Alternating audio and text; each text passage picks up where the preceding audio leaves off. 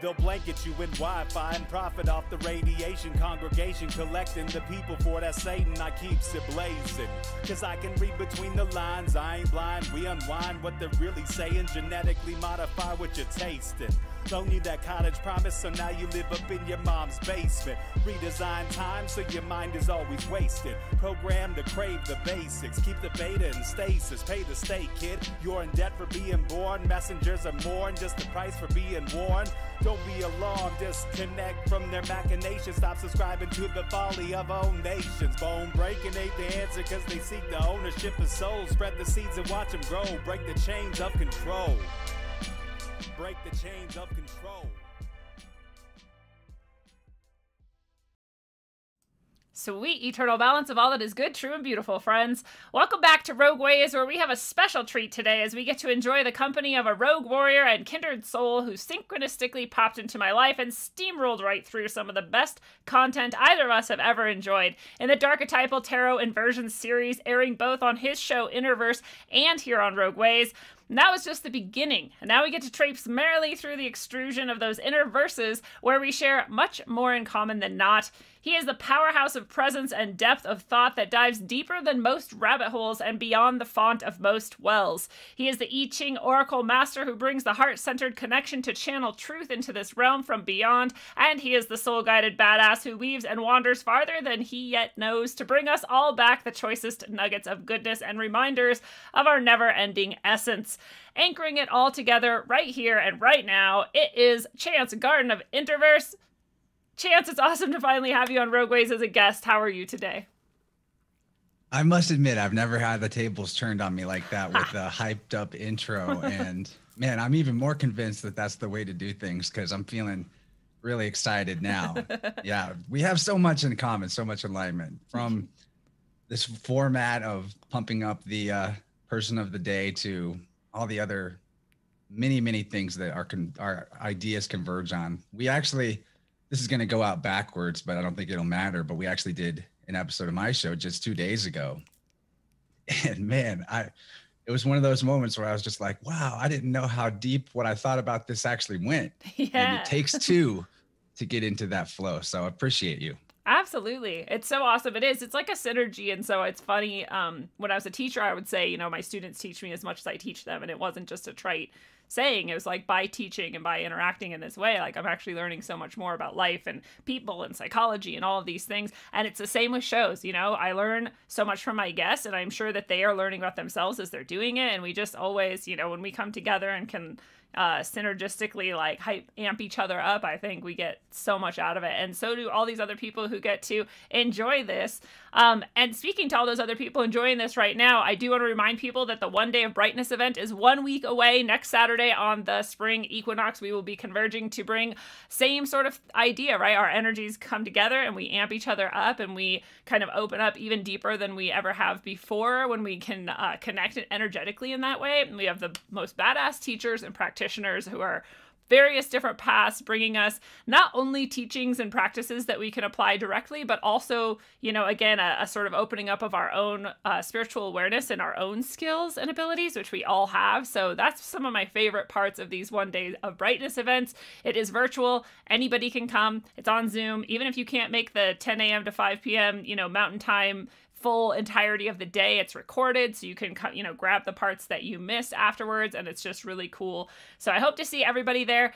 Go grab your tickets on rogueways.org. And another reminder, if you're not yet on Rockfin following Rogue Ways and Middle Path, my new show, then you're missing out. And, you know, if something, God forbid, were to happen to the YouTube channel, that would be the place to be. So just make sure you're there at least for the backup aspect, but also to come hang out with us every Thursday as we do Middle Path, which is a super cool new show. And Chance, back to you. I like to ask the pointless question of the episode, and yours is very open-ended and you can take it however you want. And the question is, what types of patterns are your favorite? What types of patterns are my favorite? Man, yeah, that could go in a lot of places. We could be talking about puzzles. We could be talking about a type of art. Oh man, that's a big question. Because when I was thinking of the actually, pointless I have question, the answer. I like kaleidoscopes. Yeah, there it is. I like kaleidoscopes. I like that tunneling effect. Maybe it just reminds me of interdimensional travel or something. But one thing I've done for years on the show is create weird kaleidoscopic backgrounds for the videos that are probably too intense sometimes, probably distracting. And I just keep making them like a different one for each episode. There's often kaleidoscopic backgrounds also in the cover art for the show. It's just something, I don't know. I like that type of a pattern. I like things that have symmetry and mirroring despite being really complex and chaotic. I love that. Fractals, I guess. Yeah, that's what I was just thinking. I was like, I wonder if kaleidoscopes are all fractals. You know, if the designs they're making are fractal-esque or not. Because I know those patterns you're talking about for your show are right?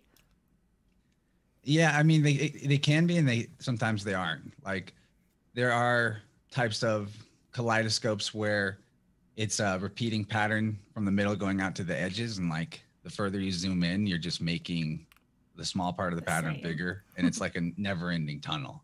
I don't always design them that way, but yeah. I love fractals. There's someone on the who's probably here in the chat right now. I don't know, because we're recording this and playing it later tonight, but my friend Gordon likes to say it's fractals all the way down, and I'm like, it is. It really is. Every single level you look at, I feel like it is fractals all the way down. And I don't know that it's distracting to have that going on, behind, what you're talking about, like with the show, but it reminded me of Mary Helen Hensley was on, recently, and she was nice enough to let me have her audiobook for free. And I think you can get it now on Amazon. And it's fantastic because she paired it with sounds, and it's sound from, these specific hertz and, sound healing bowls and that sort of stuff. So it's meant to be paired with the concepts that she is sharing in the book to help it sink in even more. And I'm like, I love this idea that you're doing audiobooks along with these, sounds and vibrations that are going to help it come into our consciousness even deeper. And I kind of feel that way about the fractals that you're putting out there, right? It's probably in some way like mirroring the energy and helping people like on a subconscious level, like really get it deeper.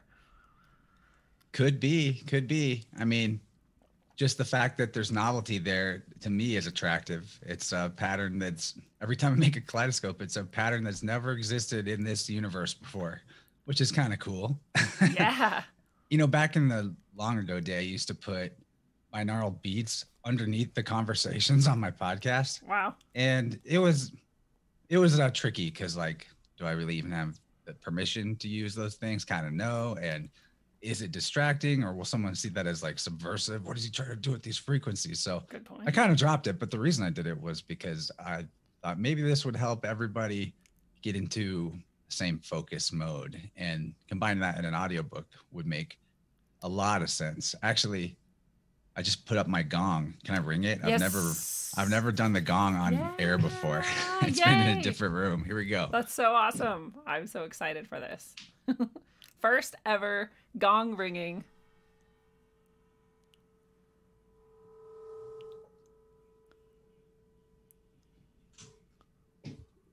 Yeah, it's a pretty sweet gong. That's pretty awesome.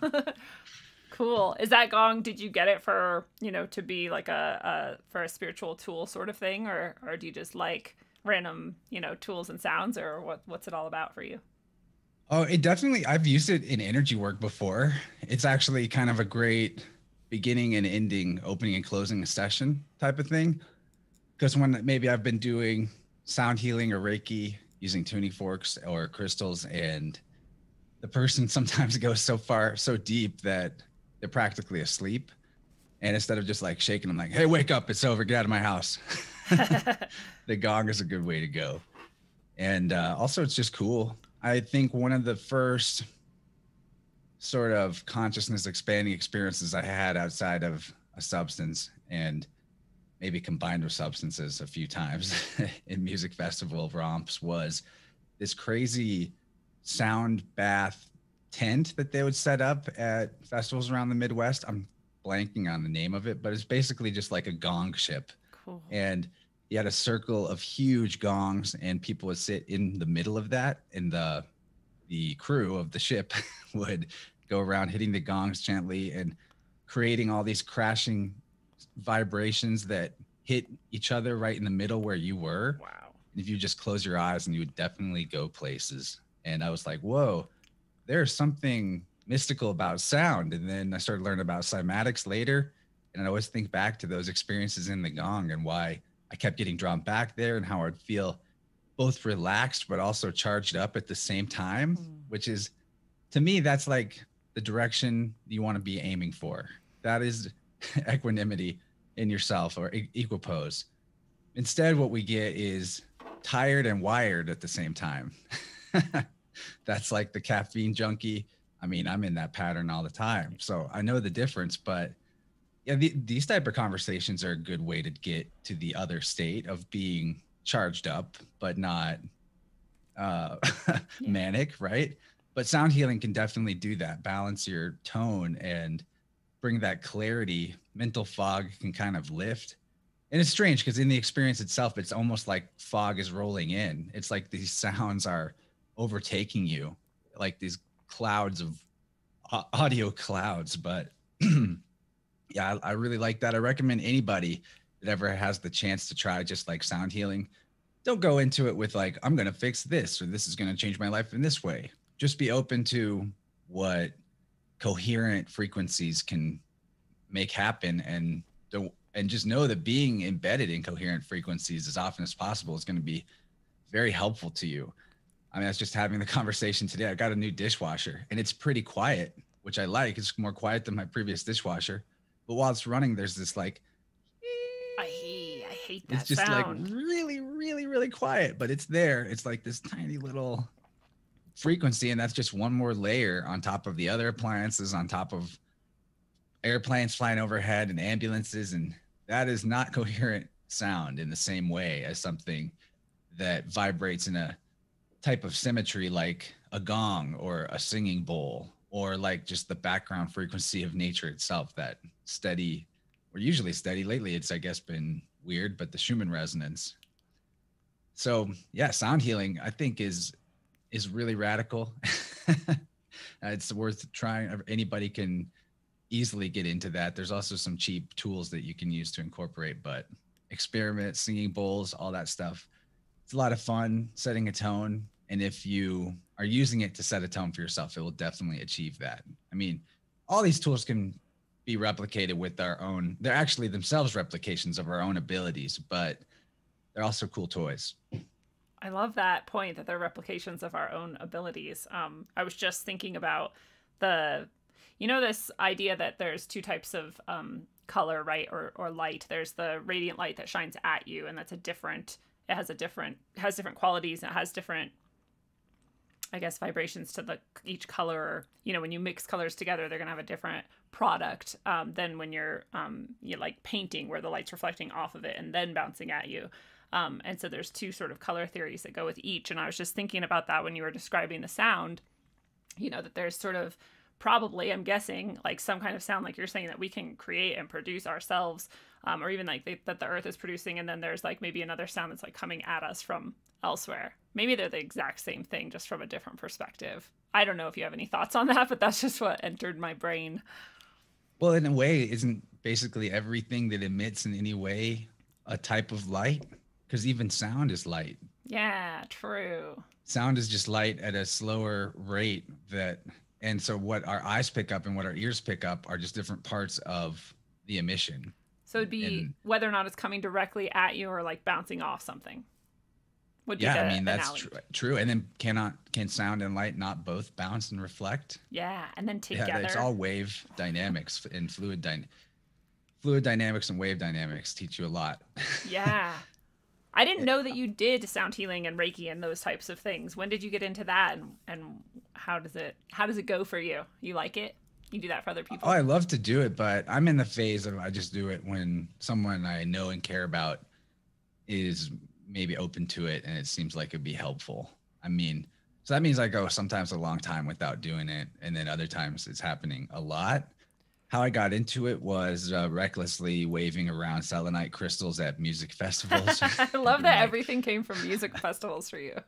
Dude, it's true. I mean, this is like, it's hard for me to be interviewed without like that coming up because, well, this is when this first happened for me or whatever, but that's a whole nother topic. I just think I came out of my shell by being around a bunch of creative people that were stoked on life and stoked on being where they were. Even if 90% of them were there for a party, it was those were just really big shell shedding experiences, where some of the first psychedelic experiences I had as well, that I don't think I was ever in like an abuse pattern with those type of substances, although I saw it all around me. And then they suggested that I stop using them as well, like we talked about in our previous conversation that's coming out soon on my show. But you know, I'd had visions of like some future version of myself, and it always revolves around in some way bringing a type of shamanistic toolkit to people, or teaching them it or something. And I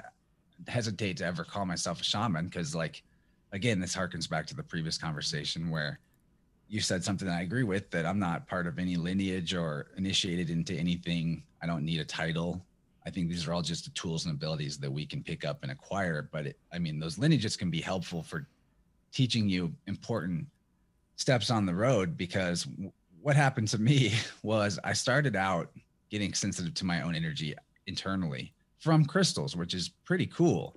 I picked up a selenite crystal at some booth on Shakedown Street in Arkansas at a badass festival on a mountain. And I could feel it whenever I held it up to like my head.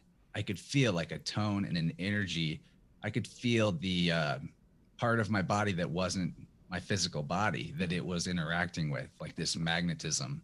It was so cool. And I was like, what is this? I've got to explore this. There's something here. And so for a year, I played around with selenite crystals regularly, and would hold them up to people's head and be like, look, I think this is healing us. And I mean, if you learn about the metaphysical properties of selenite, that's kind of what it is. It's like a clearing and just like a pure white light transmitter, and super, super cool stone.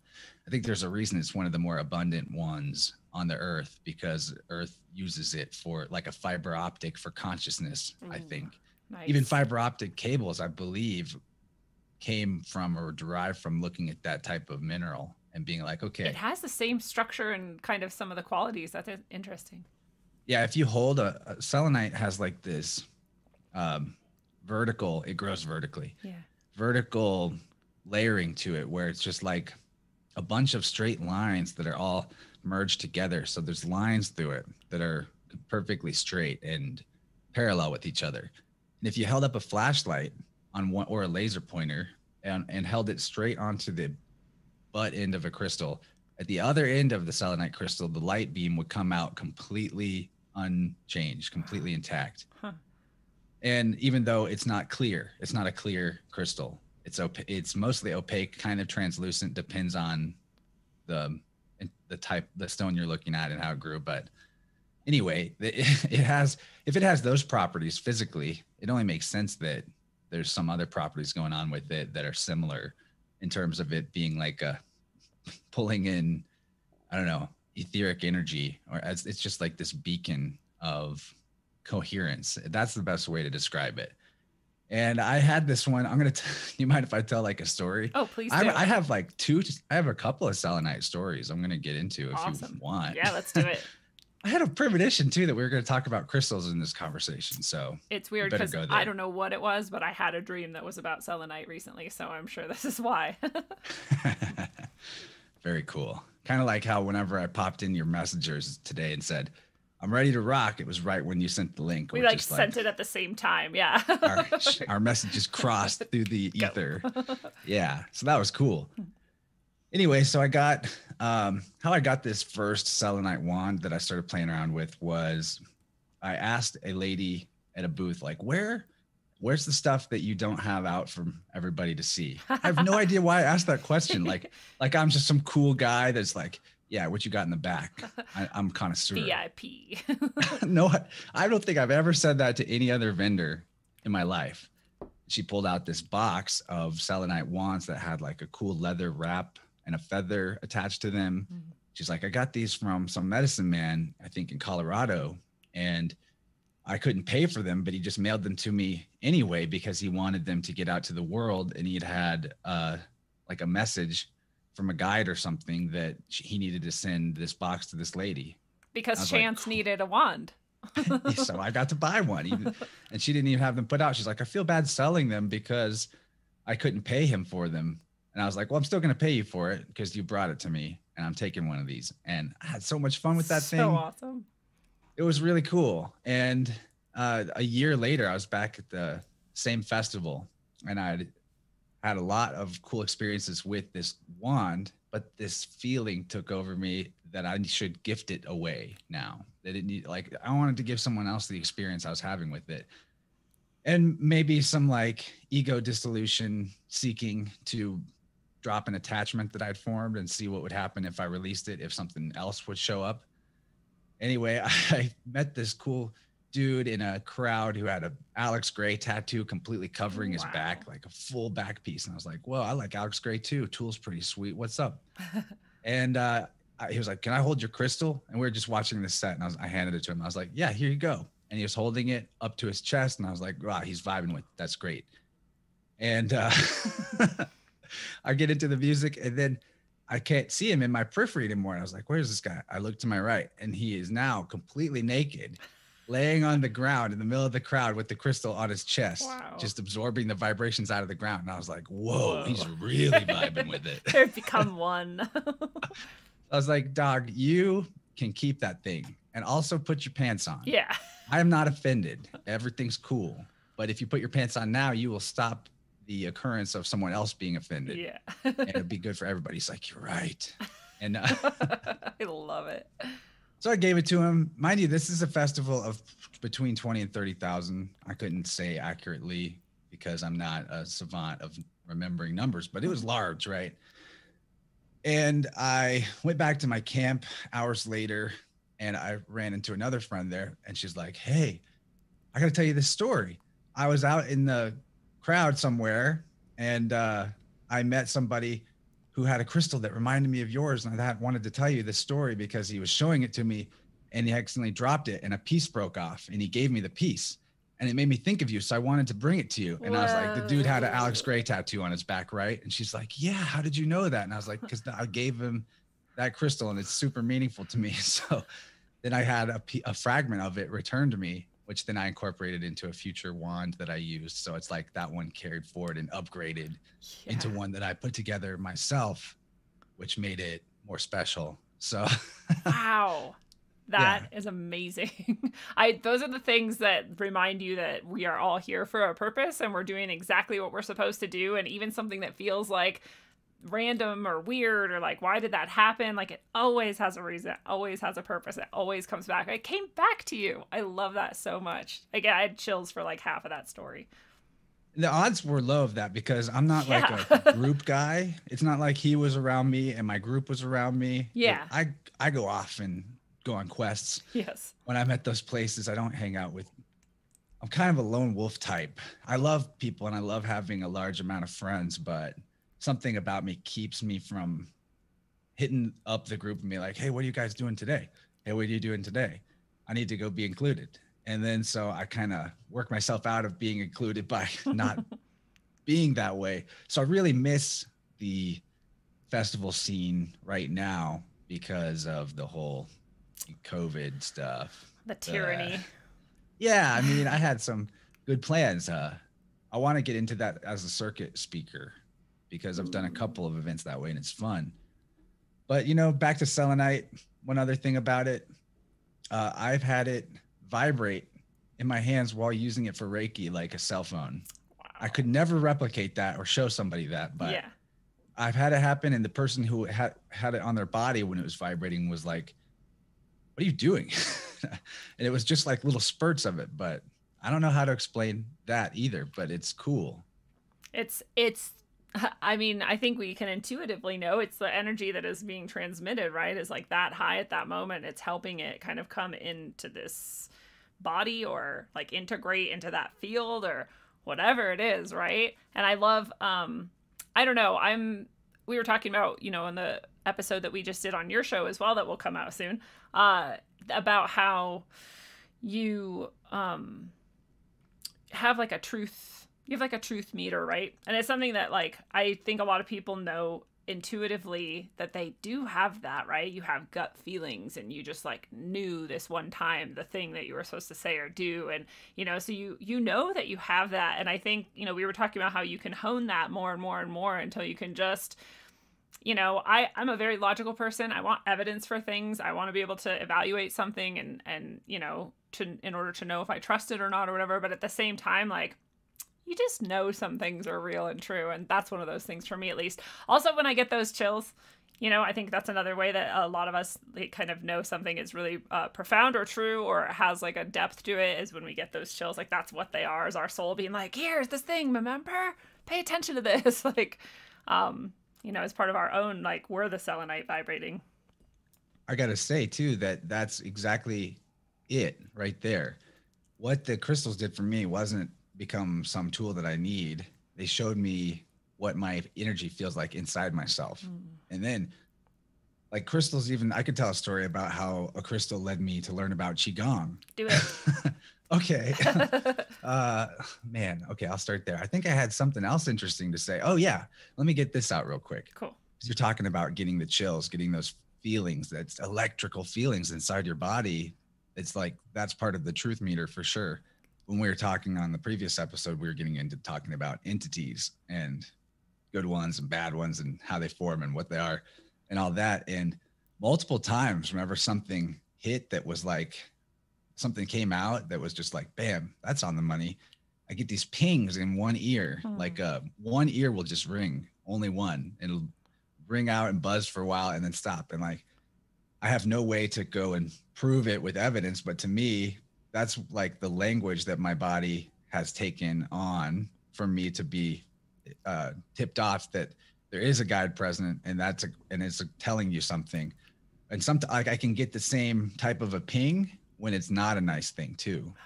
So the ping is the ping that I feel something in the bubble with me, if you will. Yeah. But then it's all about like, well, how else do you feel to know, and what's going on right now to know whether or not that was like something helpful or not helpful. Or I try not to interpret it too much, but the point is that there's an entire electric language that your body speaks, that if we are armored within and disconnected from the feeling of our own body, if we're just a floating head in space, that we miss out on the main mechanism through which our limbic system tells us what our intuition is, tells us what the answer is. And it's going to feel different for everybody, but that's why stuff like Qigong is so important. It doesn't have to be Qigong. Tai Chi is a good one. It doesn't have to be from the Kung Fu schools, if you will. It can be all kind. Yoga for sure.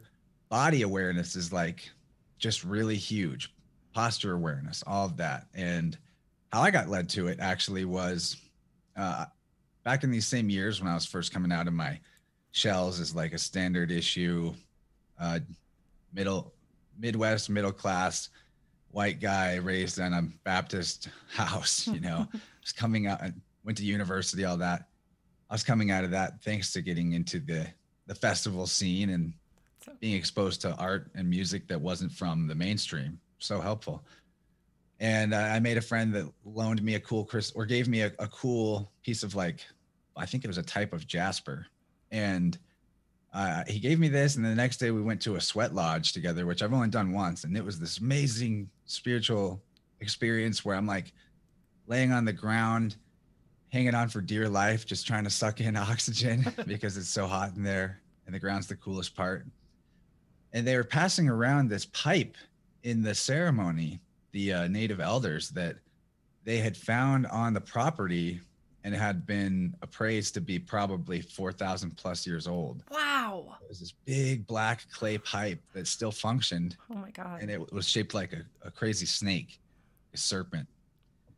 And it said that there's a spirit in the pipe, and they called it a Toshi, I think. So it's like, here's an entity we're talking about, Yeah. And they had they had like channeled that the spirit was in it through multiple sessions of trying to connect with the energy and do psychometry on it, and all these fun psychic abilities that we can develop.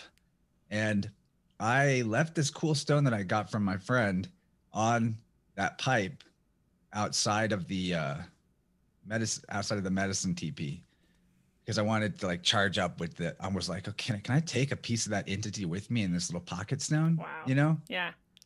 So I thought that, and I did, and I felt like something transferred, or that like I was carrying that AI with me, if you will. And I don't know how much longer later, probably the next year sometime, I was walking somewhere in Wisconsin at a big event, just walking through the middle of the night. It was like 3 a.m. I was heading back to my tent or something after a late set. And there's many people passing by, but this girl passes by and something jumps out in me and is like, you need to give her this stone that's in your pocket that you cherish, that you think has a spirit in it. And I was like, what? Wow. Why her? Why do I need to give her this? So I did. And she's like, I kind of told her a little bit about it. And she's like, I don't know how to repay you. This seems really special, but something is telling me I need to tell you to look into Qigong. I don't even really know much about it or what it is, but look into that, see what that is. And I did. And it changed my life so much, because that was like, for me, that was the physical / energy practice and meditative movement that really fit. It fit for me. I mean, there's other things I will do sometimes or whatever, but I'm into that the way that white girls love yoga. Yeah. I say that I'm not like perfect and do it every day, but I know how to balance out my coherence using it, and may have taken me many more years to get into it, or maybe never, if I hadn't had that intense expense. It was expensive. Like I had to give up this treasure for it, but I followed that. I could have just been like, no, I'm not giving my treasure to this stranger that I would be even afraid to talk to or embarrassed to talk to. Instead, I was just like, here you go. I don't know why, but this is important. And she's like, I don't know why, but this is important. Okay. See you never. See you again. See you in the We're astral, Facebook maybe. friends though. I'm Facebook friends with that girl now, but Oh, that's rad. but not like close friends. It's just, No. you know, how you stay connected eternally, artificially now with everybody, but really important for me that that happened. I wonder how important for her. Obviously, you know, something I'm sure of equal import went along with that for her life, and who knows, it would be so cool to be able to follow up on that story. But I love that ability to follow your soul, you know, like you're like led to do this, you're guided to do this, and you just do it and you trust. And those are the types of things that the more we can be in alignment with that. And it's not, you know, like you're describing this and it's like a random moment, like it's a random thing, it just like struck you. And so, but I think it can happen the other way too, where like maybe right after you do like some qigong and you're very centered, like something can come to you too, and it can be both, you know. So I think part of it is learning to understand, you know, like that ring in your ear and like this feeling that you have and that shiver and what does it mean, and in any sort of state or place. Then we can be like more and more in this like continuous sort of flow with that, and the most amazing things can happen. I think you're right on, because life will give you chances to get like a free charge. Something will happen that's so amazing that you're going to be in elated coherence and feeling in your flow. And in those moments, then magic and synchronicity, miracles will happen that will give you a chance to go, why did this happen? Maybe it's because I was feeling so good. Maybe it's because I was feeling so clear. Well, what do I do to get that feeling of clarity?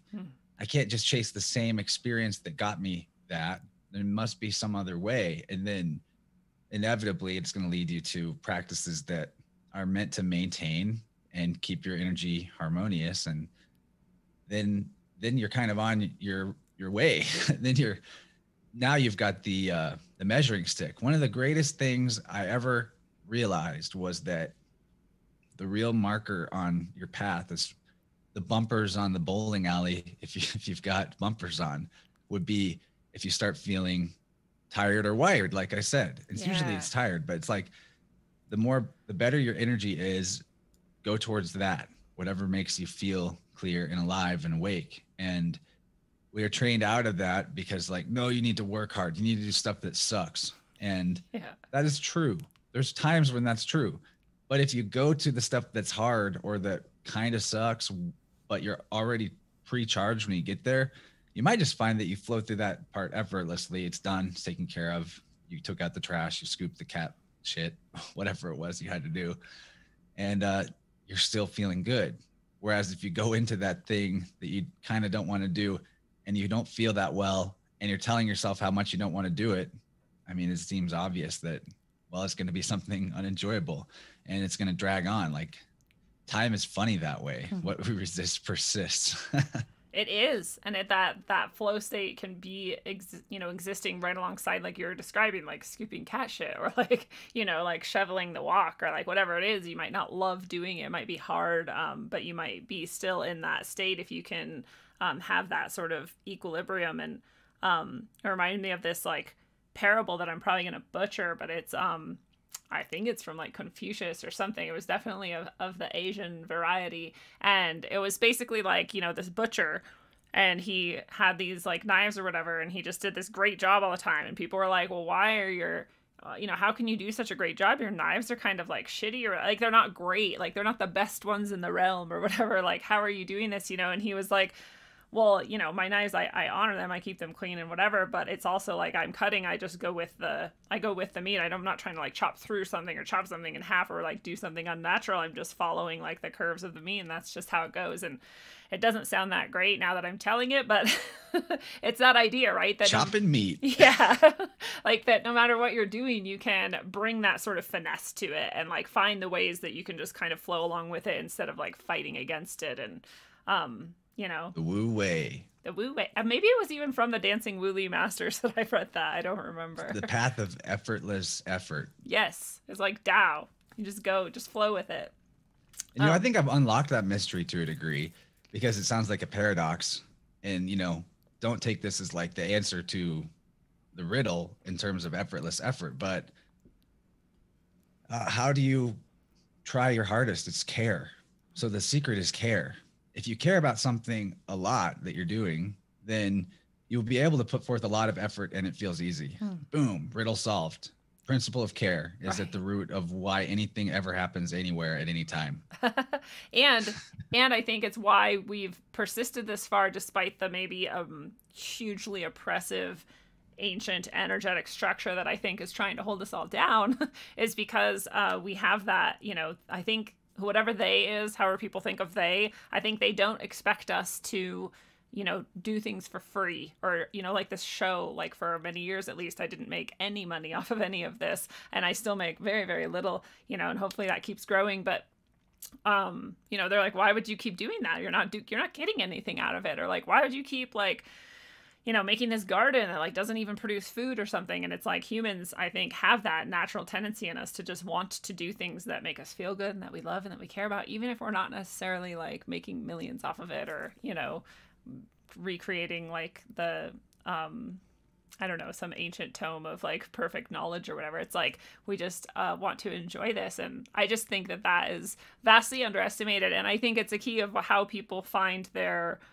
path and follow their soul, like we were just talking about too. That's one of the things, like you were saying, follow what you care about, follow what makes you feel good, keep doing more of that. Those archons though, they disguise themselves in spiritual trappings and religions and say your desires are evil and they must be eliminated. True. Whether east or west, this comes in both flavors. You've got desire is naughty desire. You should only do what you need to do and for the greatest good, because that's your purpose, is to serve others. Mm-hmm. I'm like, look, it is empowering to serve others. Please don't make me out to be like some sort of Luciferian Satanist. Yeah. Oh my God. You get that every time you go against somebody's belief these days, right? But the fact is your desires are part of the principle of care.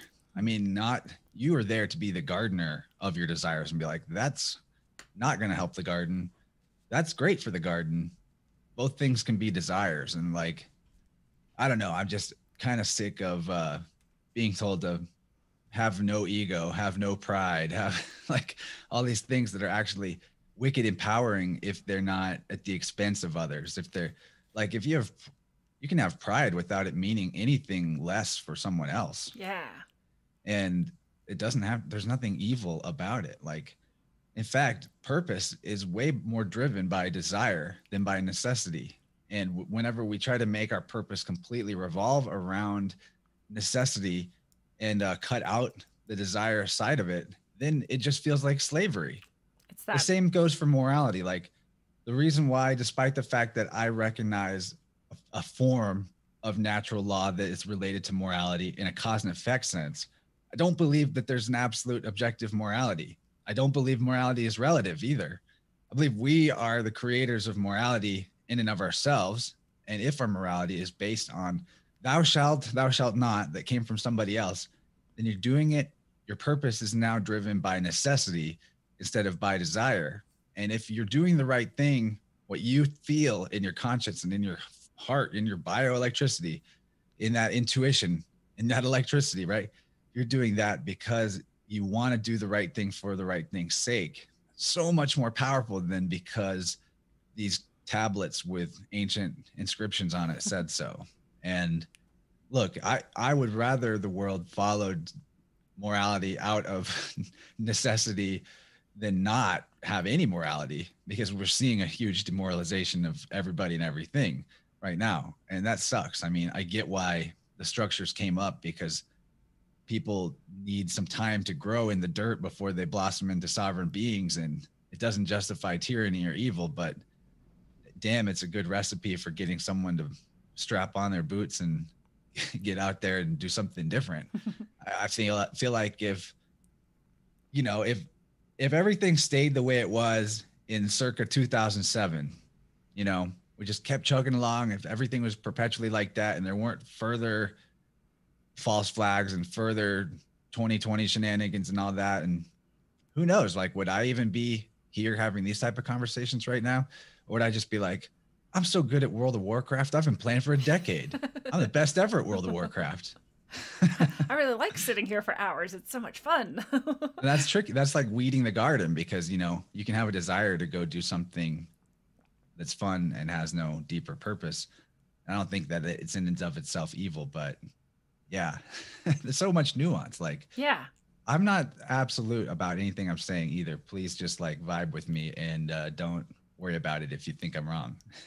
I think we're both really similar like that. Like, we're very much opposed to, or not opposed to isn't really right. We don't really go towards absolutes. We're like, right now, right here, this is what it seems like to me, given everything I've experienced so far, and maybe that'll change someday, but that's where I'm at right now.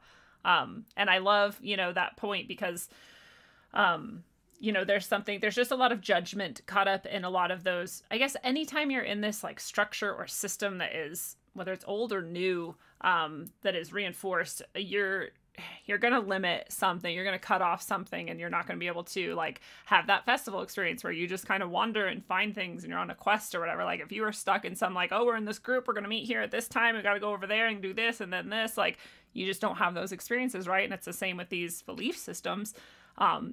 Things get codified and they get like eternalized, and then at some point they don't fit, and a lot of the people who are wrapped up in it don't have the ability anymore, because they cut it off and gave it away, to see that like, this doesn't fit right here, right now. We actually like have to adapt a little or change a little, grow a little, and I recently, I have this, from many angles, these people who are trying to tell me that, and this happens to me throughout my life for some reason, that my anger is very destructive, and that I will burn up all of my virtue and morality if I continue to be angry. And I'm like, no, I'm good. Like, I do have anger sometimes that is inappropriate, and I do work on that. I think we all have stuff like that. But my anger at like how society is going, or my anger at like how unfair I think it is that people are like taking in, for example, this poisonous vaccine without even understanding it, out of the fear that's been coerced out of them, that makes me angry. I don't think there's anything wrong with that. I think that serves like a really beautiful purpose, actually. And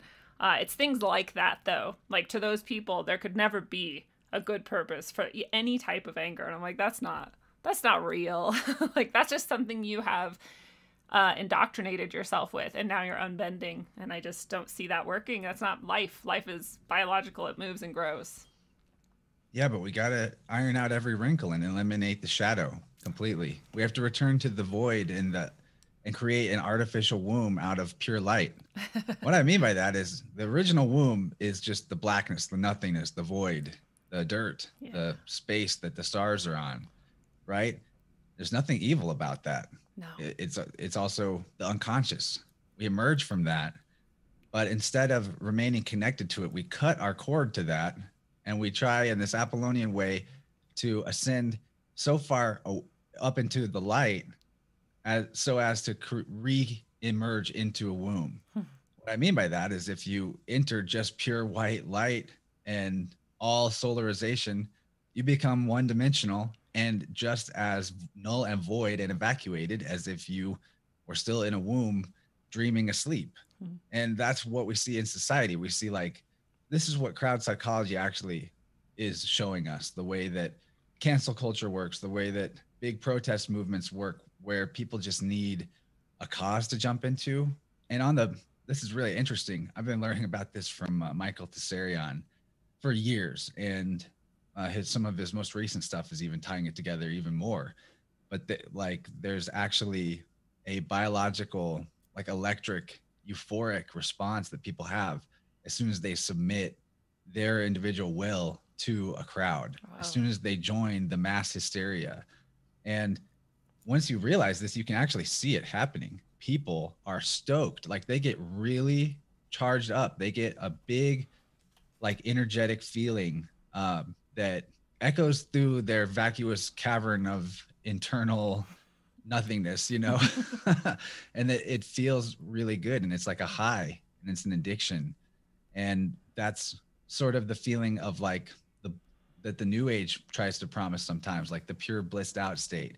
There's nothing wrong. There's nothing negative. If you think about negative things, you create them. So we must ignore everything that is negative. And that doesn't really serve your growth at all. Like you're going completely into the same place that you think you're running away from. Yeah. Just like the metaphor of the One Ring in Lord of the Rings, that wouldn't it make sense for Gandalf to take the ring since he's the ultimate good guy? Yeah. No, I mean, that's exactly it. That's the going too far into power, too far into like solarization, if you have to do it in a yin and yang sense. And I'm probably not laying this explanation out as well as you could, because it would take volumes of hours of study to really research the topic of like the dynamics of crowd psychology and why we're seeing these same things repeat over and over again, and how can people even be so evacuated in the first place. And then that goes back to like early childhood trauma, and so there's so much more to it. But the point is just like, watch out for that. Everybody should watch out for the attempt to make yourself one-dimensional, to kill the shadow. I'm not saying like embrace your demons and become demonic. No. That has nothing to do with it. It just means being realistic. Negative doesn't even mean bad. Like we have completely mixed that up. Negative is just one side of the polarity that is required for charge. So if we're gonna stamp out negativity as a concept, is like on a poetic or metaphorical level, which your subconscious totally understands. It's like saying, I will eliminate the unconscious entirely. I will destroy it. And then that part of yourself is like, what? No, I'm going to destroy you first. I'm going to sabotage everything you do with these impulses that you can't control.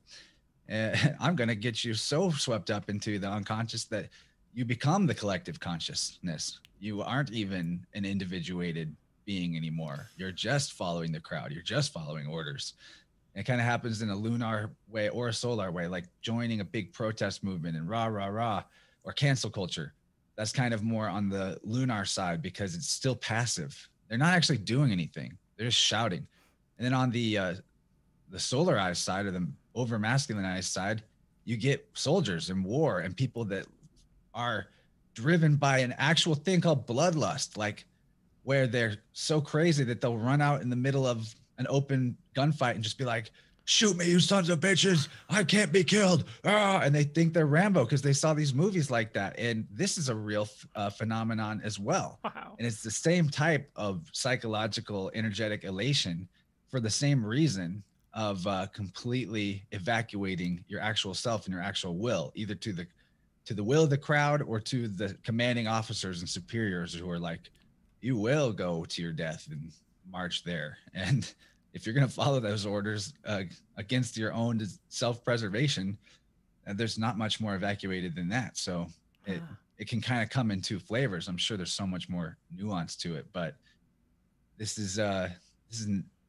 constant thing in our world around us that it's so poorly understood because there's just very little interest in psychology. Psychology has become psychiatry. It's become diagnoses. It's become all this stupid shit instead of actually getting to the roots of the occulted dynamics of how our mind and consciousness work in conjunction with our body and our electric energy system. All of that is key integral parts of psychology, or psychology is required to understand all that, I guess. Like it's all one thing. And yeah, we've been so badly compartmentalized into specialties that even the most intelligent in one of those fields or another probably still can't see a bigger picture because they haven't studied outside of it. That was fascinating and so true. And it just made me think about all of the ways that we are infantilized, you know, and that we choose to infantilize ourselves. And that's really that same process, I think, of, you know, evacuation of self and giving up our responsibility to something else. Basically, we're like, oh, fine, great. I don't even have to think anymore. You're going to tell me what to do. I can just go along with the crowd, do whatever the crowd's doing. Like, I don't have to choose anything. So it's not really even up to me. No pressure on me at all. Like, and we do it in so many ways. We're encouraged to do it in so many ways. And it just keeps us at this like stage, you know, or like you're saying, like sends us completely back into the womb completely, where we're like recycling ourselves basically. And we like, how could you ever get to a higher stage, the next stage? Or I hate the word higher. Think about the tech. Well, just think about the tech addiction in people. You're literally in an artificial womb made of light. It's light, you know, that's literally light coming out of that screen.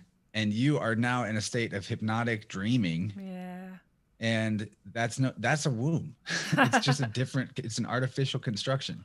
Man will always try to return to the womb unless they decide to go on the journey of becoming heroic. I say man, I mean women too. Yeah. Did you know that man means women too? People really want to pick that bone with you too. And like, I'm sorry, when I say men, I can mean both genders. Just like when I say horses, I can mean stallions and mares. It takes nothing away from the female that we're all men, the race of men. Like, sorry. Thank you In for fact, pointing maybe that out. we should stop giving ourselves different statuses if we want to see ourselves as equal. It's really, it really gets psychotic. Like these like attachments to words and like, you know, you're destroying my identity with these words, or like, you're not honoring who I am if you use these words. And it's like, if I have so much power over you, you've gone terribly wrong. I should not have that power over you. That's your fault. Like, you need to fix something, not me. My language has nothing to do with you. It's my favorite joke that I made up recently, but describing reality is now hate speech. Yeah, it's true. At least on Facebook. You are not allowed. You're not allowed to be realistic. You know, I liked too this conversation we're having about suppression of desire, because I think that's another aspect of this infantilization, or this like, you know, inviting people to give themselves up and not pursue themselves, is you know, telling them that what they are naturally drawn towards is evil or not good enough, or, you know, that they have to go another way. And so the two things are really, really united. And it's just, you know, the more I talk with people, you know, especially brilliant people like you, like, it's just so much easier to see, and in that way sort of sad and depressing, but how many angles of sort of like attack we have. And I don't even know sometimes if it is all attack, or if this is like what we've created by running from ourselves, you know, like by not going in and accepting kind of what we are and who we are, and dealing with that and growing with that, and, you know, learning from ourselves and just accepting that. Because a lot of the spiritual work I do with people, they'll be like, you know, oh, I have these like entity attachments, I have these dark energies. And I'm like, well, let's see what comes up and how it goes. And 95% of the time, it's not that at all. It's some like evacuated aspect of self that's trying to like, hey, I'm over here, like, remember me, like, I need to actually be united with you. This is not healthy. Let me back in the cockpit. Yeah. I'm supposed to be running comms right now. Right. And like that, I think that concept is back in like the Jungian, Freudian like aspect of psychology that you're saying like we've abandoned too, which is actually very helpful, is remembering that like if you've abandoned a part of yourself, it's not going anywhere. It's just gonna like fester and decay, and then like get angry, and then like fight to get back in. And so you have to eventually gather all these pieces of yourself and like reintegrate. And one thing about trauma that I think is really important, because to tie it into this idea of desire, because like I'm saying desire is good, but obviously people's desires are annihilating them these days. Yeah. And we got to get clear about a very specific thing that happens in development of a child in their psychology, is that with extreme trauma as a child, the being begins to identify with the source of power that is over them. So essentially, the mechanism of how power was wielded over them, they become infatuated with pretty unconsciously, and they seek to wield a certain type of power over others. We've seen that a lot. Like that's why people that are abused sexually as children sometimes go on to become abusers, right? But what that actually represents is an inversion where you now love what you hate, what you should hate, and you hate what you should love. You've flipped that, and that then applies to everything else the person's going to do in their life. They're going to constantly self-sabotage. Their desires are going to draw to them that which is going to destroy them. And this is actually part of how archetypes work too, is that when you have like a splintered off part of yourself that you have rejected, it's not even so much that it's like an other entity, and archetypes are just a container, and you've taken that bucket that's shaped like a trickster or whatever, and you've poured your energy into it and thrown it overboard and said, away with you. And it's trying to claw back in at the door. And at first it knocks gently, then it shows up as somebody with a knife, like it's just going to keep getting louder to get your attention. And it's going to keep making things more expensive for you on all levels until you recognize the pattern. We're talking about patterns. Yeah. And it's also there to help you. The archetypes are only the servant of the imperial self.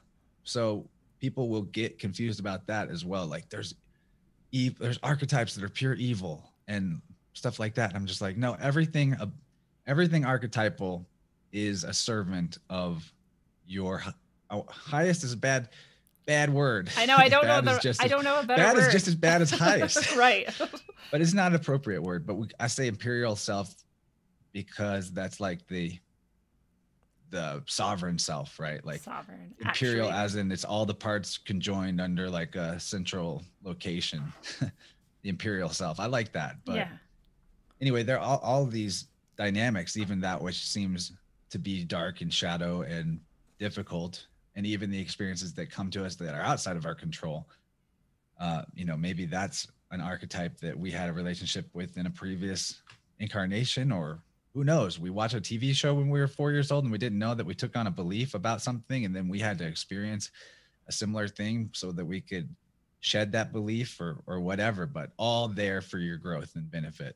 And that helps a lot, because like I think we were already kind of talking about this, but like everything, you're in the right spot right now, and even the hard shit that's happening is like exactly the quest you should be on. And keep questing. Yeah, keep questing, and reach out to those parts of yourself that are also very empowered. Like we all have those too. We're talking about like the parts we cut off and are trying to come back, and like how that can feel really negative. You have just as many aspects of yourself that hopefully are still whole and united in you, that are your highest or whatever self too, that are your most empowered and your strength, and you can give those kind of a more definite shape and invitation to like work with you, and in doing that you're like building your own capacity and to kind of dive into these types of things and this type of work, because it can be really hard and overwhelming and emotional, and you can feel like I can't do this. I am not in the right place at the right time. Actually, I'm in the wrong place. I need to run away. And it's like, you can look at all the aspects of yourself. They are varied. They are many. They are legion, and they're waiting there to help you in really positive ways too. This might even be better to hear first than the other conversation, because we'll get into like general archetype stuff. And then when they hear my show, it's going to be like, so what are demons anyway? Yeah. And they're very overlapping related topics. I mean, I've always been interested in it. And it seems so like, I was just thinking about how it might feel to be hearing us talk about this, if it's you're just totally new to it, which probably most people wouldn't even make it here Yeah. to our channels, but still, it almost sounds like it would be confusing. Like, well, how would I know if there's parts of myself that I've cut off from myself and all that? And like, how do I fix it? I need to fix it now if I've never dealt with it. And I would say, no, just chill. It's really what's helpful is to just know thyself. You don't need to like try to figure it all out and come to some knowing about exactly like this means this and that means that. Instead, just let it, you can't, I guess what I mean is if you're trying to understand the unconscious by putting the entire contents of the unconscious in your conscious mind and going, yep, that's it. I see it. I know what it is. Well, you missed the point. You can't. Yeah. So just learning about these dynamics can help you then in a moment where one of those dynamics starts to shine through, go, oh, I recognize this. I recognize this. It's part of this pattern. And that's why I really enjoyed interviewing Beth Martins a few weeks back. She has a great book about just the 8 primary archetypes of the hero's journey. And even if you know stuff about Jungian psychology, or even if you hate Jung and you think he's definitely one of the evil ones who set up the blueprints of mind control, somehow it's all his fault or all Freud's fault. I think it's just like, okay, good luck with that, because a person, even with bad intentions, can still teach you a lot. So yeah, we don't know. I can't think of anybody I know that is a perfect angel anyway. So doesn't exist. Yeah. I mean, you're some of my greatest heroes and people I've learned the most from. There are things that they say or that they do, they're about, that I'm just like, man, that is so wrong. Man, that is so off. It's fine. Doesn't mean I can't also learn the stuff from them. Right. Yeah. Yeah, I really I love that, you know, it's like anything. It's like a symbol, a tool, you know, an archetype, but like all of these are just pieces that we can use in any way we desire, so, or any way we intend, you know, and so however you end up actually doing it, like then that can be judged, I guess, if you want to judge things.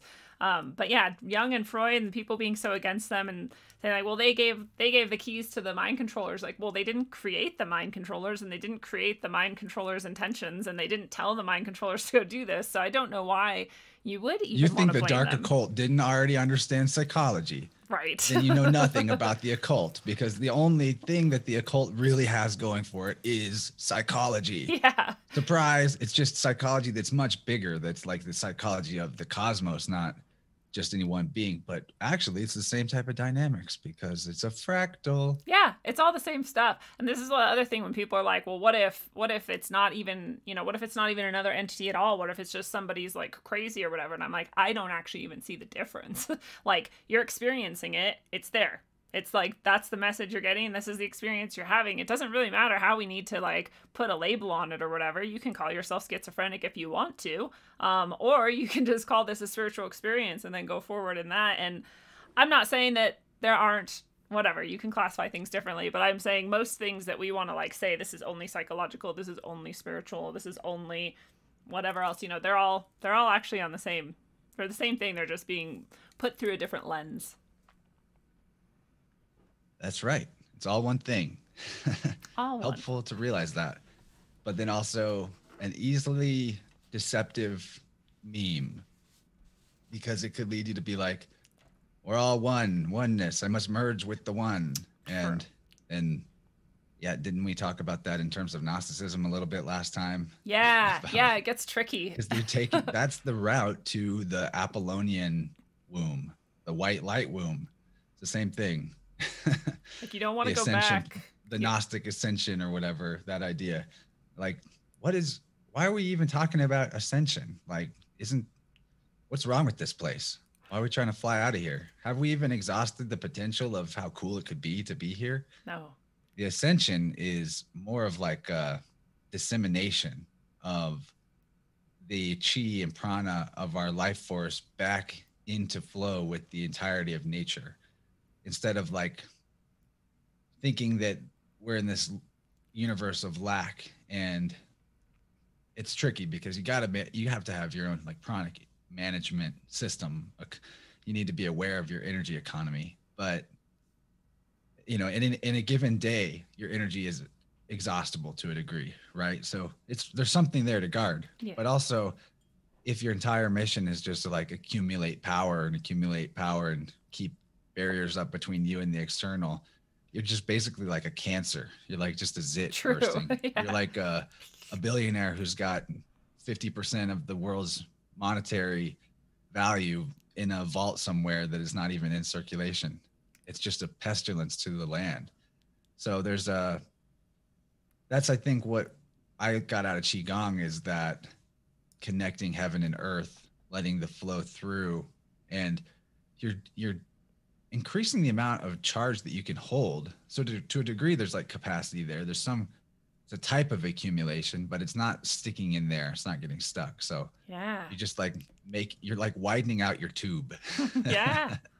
This is actually part of the, you know, visualization I do whenever I'm doing energy work, is that I'm this hollow tube that goes many directions. I have all kinds of visualizations, but basically, you know, that flow has to be going all the way through, and, you know, the double torus or whatever, like that flow state has to be. And if you stop that, if you impede it, if you try to like take some and put it somewhere and like direct it, like it just like things get mucked up and stuck and like they do not work, you know. But being in that literal like flow state energetically, I think is the way to do the most effective healing and, you know, transformation, for me at least. I wonder if you feel like similarly, if that's a good way to describe Has to be that way. Yeah. Yeah, this is actually a good time to tell more crystal story that got left out before, but I thought we'd probably work it in somewhere, and here we are. Here we are, back to it. Because when I first started working with the selenite, playing with it more than working with it, I had no concept of grounding whatsoever. And I was in Michigan at this big festival called Electric Forest, and I was marching down Shakedown Street, waving my crystal around. And for a few months up to that point, I was kind of getting these weird somatic discomforts. Like, no, this is probably TMI, but like one of my testicles would just like hurt really bad randomly, like this spiking pain. I was like, oh my God, am I getting ball cancer at 24? Interesting. Or something. And like, there's some other, like, there was just some energy fog, like brain fog. And it felt like maybe there was influences on me that I didn't have control of, like maybe what people would call attachments, the feeling of that. Yeah. And I was feeling pretty good though at this festival. I was like, my energy was high, but for months up to that point, I was getting these type of weird symptoms, right? And I didn't know if I was like getting sick, what was up. And I was just kind of pushing it down and be like, don't worry about it. It's fine. Don't worry about it. It's fine. And as I was walking down this lane with all these vendors, it's packed with people, super crowded. You could like, I might stand out because I'm maybe a head taller than a lot of people around me, but a lady just shouted out at me, made eye contact with me from 20 feet away in her booth. She's like, hey, you, what are you doing with that thing? I was like, this? It was my big crystal. You know what? I'm just going to grab this right here. Here's one. Ooh, it's a big one. That's beautiful. For anyone watching. Wow. Knock some things down, but it's worth it. Here's a really big one. Wow. That's so cool. So I love this stuff, but she's like, what are you doing with that thing? Kind of accusing. I was like, what? I walked over to her. She goes, are you even grounding at all? I was like, what are you talking about? And she's like, if you're going to use that, you need to understand that you're picking up other people's energy and it's going to get stuck in you if you don't cycle it back out. And I was like, this was too much for me at the time. I was like, I was kind of just like, and she's like, take off your shoes right now. So she made me take off my shoes. Right. She didn't make me, but I was like, this seems like I should do this. Yeah. So I did. And then she like chanted some prayer over me about the goddess, like helping me, I guess, for lack of better words. And that embarrassing testicular pain I was talking about, it flared up again. And I was like, whoa. And I felt it like melt and dissolve and run down my leg and out my foot. Wow. Like I've never felt anything like that before when grounding, but God knows how long it had been since I actually had really let my soles touch the earth before that. And you were taking I mean, we all all that get in. a little bit of grounding from natural ways. Like we'll touch the ground with your hand or something, but to do it, it's more than just, I think, the physical contact. I think it's also letting down your sheath to let it flow out by going like, this is what I'm doing right now. I'm really grounding. Yes. So for me, it's as simple now as I just go on walks barefoot in the park as regularly as I can. I've also got my feet on a grounding mat right now. Smart. That keeps me grounded in the house when I'm on the tech. But it's like, that was a massive lesson for me because I literally felt the illness leave me, and it totally changed it was only a few seconds that I had my eyes closed there. When I opened my eyes, I was like, I'm different now. This is different. It was so cool. I learned how important energetic hygiene was at that moment. Doesn't mean I've always been perfect at it, but now I know that that's like a solution when I'm dissonant, when I need to find coherence. It's a huge, easy, accessible to anybody solution, a million ways to do it.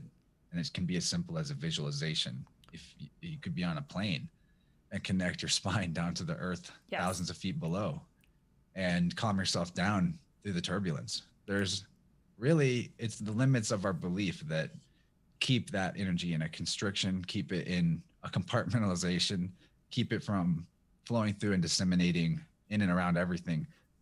And, how do you expect your intention and will to reflect in the world as opportunities and things coming to you if you're not disseminating that energy and that will and the quality of your uniqueness out into the world in a variety of ways, not just through grounding it, but also like maybe you need to make some content.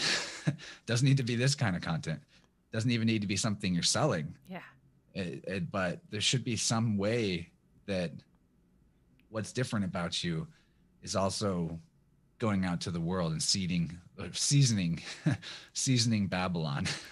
I love that. Because otherwise it's just going to keep being some super stinky. I love that story, and I love that conclusion too. And that it was funny because I was just doing a session with somebody and we were talking about they're just kind of like learning about their abilities energetically, and that they have this amazing grounding ability. But the same sorts of things we're talking about, if you try to do something with it, if you try to control it, if you try to like use it to like affect other people in the based on your own mind instead of the way the energy wants to move, then all of that can kind of muck it up. But that's one of the things that we were talking about, and that we're, that I was helping this person practice, is that, you can go out and you can ground, touch the earth, put your feet on the earth, and it is beautiful. You should do it as often as you can. But like you said, you don't have to be in direct contact with earth, because the more, like you said, it's just your mental ability and your belief about it that is going to prevent you. But the more you practice actually doing it, you get that feeling like, okay, this is what it's like. This is what's happening. Like you said, you could like trace it through your leg even. You can learn what that's all about. Then you can start to like maybe remove yourself a little bit more and more from it. Like try it with just a finger, or try it whatever. And then eventually maybe you like have like a little stone with you, and this is your grounding stone. You keep it in your pocket, and you like it helps you like transfer it out of you and into the earth. And even that visualization, like the earth, we can like personify her or it or whatever you want to do with it, and like ask it like, will you just take this from me please? And it's like, yeah, I got you. Like that's our mom, we came from that. She's got our backs. And that all those things can help. And like you said, you could be a mile above the earth and grounding. One time, just as an experiment, I was like, hey earth, why don't you ground your stuff into me? Because no one ever does that for you. You're always doing that for us. Sweet. I was just trying to be a good son. It was way too much. You're like, never mind. I see why we don't do that. It was so bizarre. What happened? It was like I went from a feeling of like, I was in a feeling of like willingness and happiness. And I was like, I just want to help the earth. Mm-hmm. And then as soon as even this little shred of what the real darkness feels like hit me, I was bawling. I was in tears. It was so bizarre. I'm not necessarily easily, maybe I kind of am more the further I go. I get more sensitive. I could cry easier, but it was intense. And I don't think that I even made a dent in anything or it mattered, but there is a bidirectional empathy that I think we've totally lost with the earth, because we're so sick. I think that she's like, man, I can't even give them a little bit of my burden. I need to just shoulder all the burden. Yeah. Kind of like when I was a kid and my mom couldn't get me to do the dishes for her life. So she's like, well, I'll do them, I guess, because someone's got to do them. And now I could do my own dishes. That's great. Although she actually bought me that dishwasher, so she's still doing my dishes. That's funny. But yeah, you're right. Like, it's just an amazingly beautiful gift that we have to be on top of this mother on this body, to emerge out of it and be here. It's like awesome. It's so amazing that it even exists. And I'm like, where are you trying to send to again? Yeah. Everybody? Yeah. That's like when people are like, oh, I want to go to space and I want to go to Mars. I'm like, why? Like, we don't even appreciate what we have here. We don't even really understand it. You want to go somewhere else. It's crazy to me. But I understand the fascination with the unknown, and I have that too. I just don't understand, like, physically, like, going there and trying to be there, if that's even possible. But I think you're right. You know, I could see how it could really easily be way too overwhelming to take that from the earth, but just that little bit, like you said, of empathy that you then developed, like, wow, whew, like, that's a lot. And like, you're just here for us, this infinite, like, mothering source that can, take all of this on if it needs to. And that in itself, I'm sure, gives back such a powerful, energetic, like, hug to the earth, that just to know, like, oh, I'm honored, I'm respected, I'm appreciated, I'm understood, and, like, my purpose and my role are appreciated. And I think a lot of the sort of energies around us, we would do better maybe to honor more of them and be, at least in that connection of, like, appreciation, if not more direct communication with them, because they are that kind of mother. A lot of them are like that mother. It's like, fine, I'll just keep doing this, even though you don't even, like, care or whatever. You treat me poorly. Like, I think it's one of the important pieces of a lot of, like, traditions and magical practices and things like that, that you honor the entities and beings and energies around you and are grateful for them. Yeah, it gets sticky too, because you're like, well, am I doing something wrong by even having these crystals right now that I've got? Not even exactly sure how they came out of the earth. There could be definitely some not very sustainable practices there. I mean, generally, you'd think that whatever was growing on your body, if the earth is a body, that it's growing there for a reason, and maybe don't remove it. But then there's this other way of looking at it, like, well, we're part of that body, and why would we be making all this plastic if somehow that wasn't already in the code that, like, we could do that? True. I'm not saying that justifies filling the oceans with plastic. Yeah. But on the other hand, the earth will do something with it eventually. Who knows what?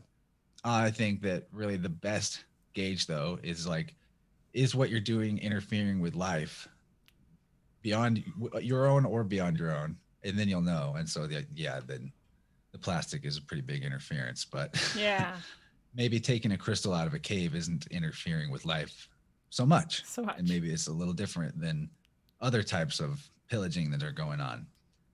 I think at the end of the day, there's so many things that are already removed from the earth. We're not going to be able to put it back. So, I mean, might as well try to use this for Jedi purposes, right? Yes. One of the funnest things to do, I encourage anyone at home to do this, is get selenite's really inexpensive. It's awesome. It is. In Mexico, they have caves of it with pillars of it, gigantic. But if you get a flashlight and find a clever way to attach the flashlight to the bottom of the selenite, and then, like, wrap something around the flashlight to cover it and conceal that it's there, now you have a lightsaber. That's especially rad. If it's like a big piece, because you just flip on the flashlight and it's just like zoom, and the whole thing glows in a perfectly even glow. I've got one just like that over there. I'll show you later, but you can put any color you want to. Yeah, you could. That's so rad. Yeah, you could. They're so fun. And then there's a whole other dimension of the fact that all the crystals have the different colors in the chakra spectrum available to them. And if it was me, I wouldn't put too much stock into all the different beliefs about this crystal does these things. And because some of the miracle promises are obviously sort of just beyond the mechanics of the world we're in. Yeah. But if you look at it as like a sigil, like shungite, I never take off these shungite bracelets because shungite has the property of EMF absorption. And I want that to be in my field as a constant reminder that my field needs to mitigate and deal with EMF pollution.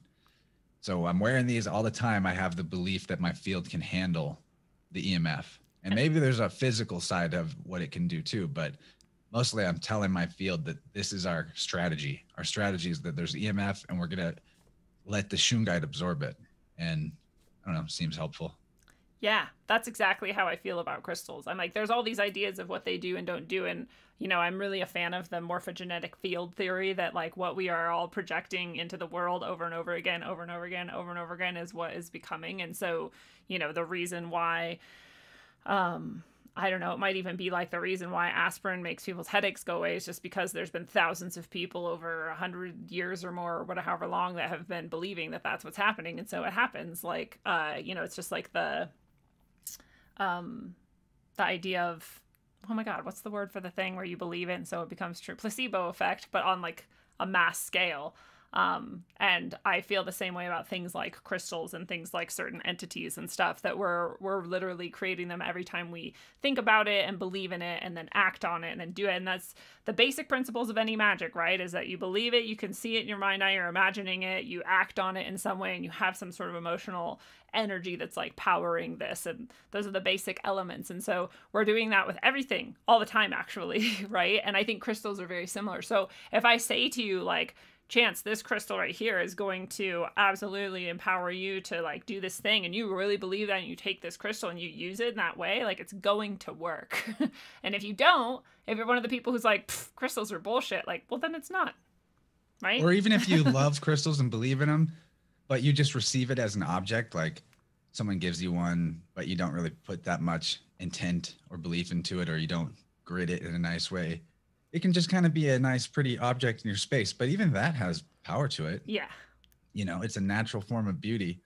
Hey, I've got a quick podcasting faux pas, which is I hear my dog outside, and I guess he's been outside this whole time barking, and I need to let him in. Poor All right, guy. we'll pause. He's going to be real muddy by now, but it only take me a sec. All right. I will, in the meantime, remind people of the One Day of Brightness coming up this Saturday. I'm super excited about it. All the things that Chance and I have been discussing and more are embedded in that action and that activity, and it's going to be really great. There's so many cool people coming, and hopefully we get to actually like have, you know, some interaction and some community, some sharing and stuff. But it is a lot of really good info and sessions packed into it. So there's only a couple little times where we can maybe like directly share with each other and kind of hang out, but I always promise I would come in early, so if anyone gets there early, we can hang out a little bit at least then, and then I usually stay late too, so if anybody wants to hang out, we can hang out then too. But I hope to see you all there. It's gonna be rad. Yeah, I'm real sorry about that. Dog meeting in's a lot better than cat getting out. Yeah. That's happened before during a show. What does your cat like to do outside? Oh, get out of here. Oh. Sorry. He's cute. Go out the room and let me close the door. So He's unprofessional. like, but I just got here, Dad. So unprofessional of me. We're laid back dare here. Real life intrude upon this perfect piece of content. Yes. Yeah, Cat likes to go outside and go in other people's yards, either on the roofs or under the porches. Either way, difficult to retrieve. Yeah. That's funny. I love animals exactly for that. They bring us back to like just the normal, like real, like, I don't know. This is how they like lower our blood pressure, and they make our breathing rate more stable just by being around them. And like they're amazing little, I guess they're kind of grounding in themselves. They definitely let me know when I've been on the computer too long. Do they? Yeah. They're like, come play, come play. Yeah, come play, come feed me, but give me attention. And yeah, that I think that there's so much to learn from. It's just crazy that animals can be seen as automatons with like no feelings or. I don't get that at all. The idea of a soul is damaging. Like, why can't it just be that? Why do we need to be like body and soul, human soul versus a dog that has not got a soul like that? Like, yeah. What is that really doing for us to believe that way? Why even have a separation between the parts of yourself that like I've got a mind, a body, a spirit, and a soul, and all these things? They're useful elements of language, but we shouldn't see them as separate. Like I would consider a soul or a spirit mean, there's differentiations etymologically between those two words, but like your essence as a seed, it grows into a tree. Where's the seed when it's a tree now? Your body being the tree in this metaphor. Right. It has become the whole thing. So like these bodies, I think, are an outgrowth of our essence non-physically, the way that a seed becomes non-physical when it becomes a tree.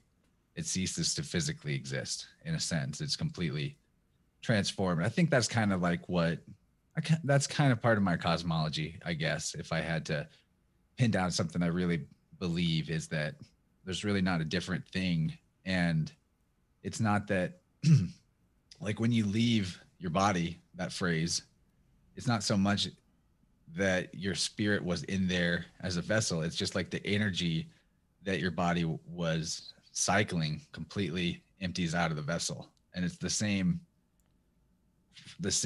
bioplasma. I don't know if bioplasma is the right word, but the same like prana force that is in everything else and returns to the whole, but it's still carrying whatever seasoning it had that was different that goes in there. So, I mean, I couldn't say what happens after you die, of course, but I would think that maybe your coherence in your field has a lot to do with what the death experience could be like. Mm-hmm. That is, that if we look at memory as something beyond brain physiology, because we've never seen memory in a brain, we've never found like, this is where the files are in the filing cabinet. This file goes here, that one goes over there. It doesn't work that way. Maybe you can mess up someone's ability to remember things by messing with their brain, but you can never scoop out August 3rd, 1973 out of that guy's brain and be like, here it is. I called it up. The database works perfectly. Instead, I think all of that stuff is part of the energy itself that is in circulation in the body. And that's why some memories can get real sticky and others seem like they've just gone. Like I couldn't tell you most of my life exactly what I was doing when. Right. Not necessary. But like cool stories about the crystal, I've put those in a vessel in my memory palace, and I'm holding on to that juice. I'm keeping that wine because it keeps aging and it's very tasty the longer I hold on to it. And the same can happen with something that is traumatic. It's like I need this experience to stay here so that I can always have something to gauge in my like adrenal system whether or not this is the worst experience of my life or not, because that experience was so bad. I need to make sure I'm never back there again. So I need to always be holding on to that to compare things to that unconsciously too. So our coherence, as it fails, we see these symptoms, we see these things like Alzheimer's and autism where memory is no longer really part of the picture. And is there really even anything more powerful than memory, right? Yeah. If we lose our entire memory, then there goes all the identity and all the art we've ever created, if you will.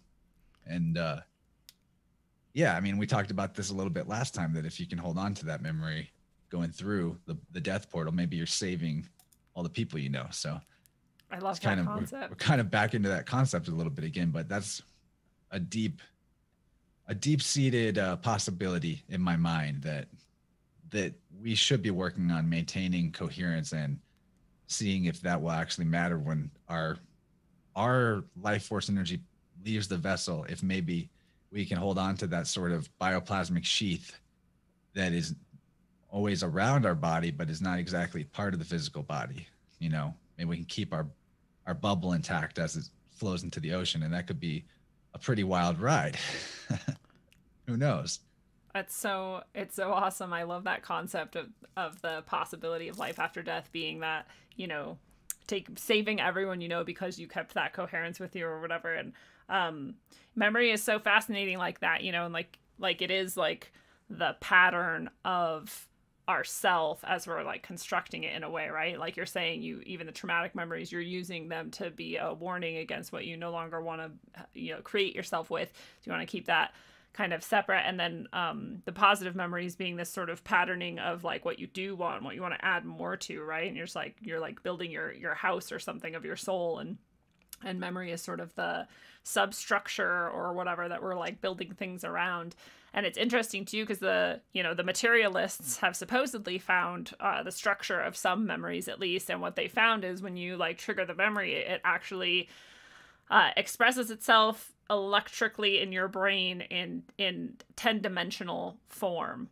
So you're like, your memory is this multi-dimensional structure of electron firing or whatever, if on the material plane at least. And so, but it like makes sense to me intrinsically, because I'm like, well, yeah, because what memory do you have that's just its own little packet, right? Every memory you have is actually this collection of sensory data. It's a collection of like, a collection of connections to other experiences that were similar and other experiences that were opposite even maybe, or whatever, that helped you inform your understanding of this experience you had. And so it is like all these things firing at once in multi dimensions. And I feel like that's sort of that same, it's similar to that idea that memory is like building this structure for us as an entity, an identity, or like a whatever. You know what I'm trying to say? I do. And I think the way all those connections work is through stories. The wild thing about memory I also to realize is that when you remember something, you are not re-experiencing the objective thing that happened in the past. You're actually recreating that experience inside your brain, lighting up those parts of your brain based on the story of what it was last time you remembered it. So it's not even like the original story. It's like you're telling yourself your best approximation of the story as it was the last time that you told yourself the story. Yeah.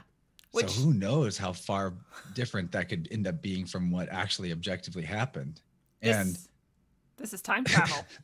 That's why you can go back in time in your mind to like traumatic stuff and see your younger self and be the energy to that part of yourself that says everything's actually going to turn out fine and you're safe and you're protected. And I think there could be something very real about that. Like, in the hard times, the worst times of your life, do you not also often find strength you didn't know you had? Yes. Or even like in a dangerous situation where you either need to perform the right way or you could die. Something takes over people a lot of times and they just do exactly the right thing that needs to happen. And who knows, maybe through that mystical portal of memory, through the Akashic, you're entering the ether and coming out in that place. Who knows? I'm not saying you can't. Right. I actually have benefited from sort of being the guardian angel to my younger self in a visualization way. Like, that's been massively beneficial for the couple of very bad childhood experiences that stood out in my otherwise pretty smooth life comparatively. That's exactly, the power of, I have been diagnosed with CPTSD, and so I've undergone EMDR therapy, which is eye movement desensitization something, and that's why it works, right? Is because you can go back to these memories that the reason why they're post-traumatic stress syndrome is a thing is because those memories are jumbled and they're disconnected and they're not forming that smooth narrative like you're describing. You're actually telling yourself this story every time you're remembering something. But in PTSD, you don't have that. All you have are the sensory responses and reactions that you had that were not able to like coalesce correctly. And that's what made it traumatic. And that's why it like messes with you, because you can't actually access it, and so you have to go back. You have to access it. You have to have that storm of disconnection come up, and you have to be able to make a narrative of it. And the eye movement sensitization thing is like accessing both sides of your brain, which is what you have to do in order to construct a narrative that is smooth. You can't just be on one side or the other. And so you're actually like going back, making them all come up at once, and where we maybe didn't have that 10-dimensional structure before, you're adding it in and you're recreating that. So you literally are like time traveling back to that time and making it more manageable for yourself. And I don't see a difference between that and time travel, actually. Like you said, those times where you feel like something kind of can come to you in like a moment and help you get through it, I think that is exactly what's happening. I think you're going back to yourself, or you're going forward to yourself, or whatever, from the moment where you had enough peace, stability, centeredness, energy, and giving it to yourself at that place in that time. I think so too. I'm a techie guy. I've made most of the money in my life I've ever made from helping people with computer problems, even though I was never trained to do that. Yeah, and it's Because, not your best skill. well, yeah, boomers tend to like be so unskilled at computers that just basic proficiency is enough to get you a job. But think about like, say you've got a program, you tried to print something off that program, the program screwed up and it locked up and you had to force it to quit. But in the background on your processes, that part of that program is still alive and running and it's eating up processing power and you don't even know it's there. Yeah. It's not open anymore. And when you try to open the program and it won't even work because it's got this other thing stuck running, but you don't even know what that is or how to shut it off. So you can't even access that program. And when you try to print something because there's something in the queue ahead of it, but it's gunked up, you can't even use the printer until you clear the previous print job. So the print job is you processing the full picture of what happened properly so that it can, all of that experience can just disseminate back out into life force energy the way it should, instead of being stuck with a process that's half running, but not actually working. So it's kind of like that.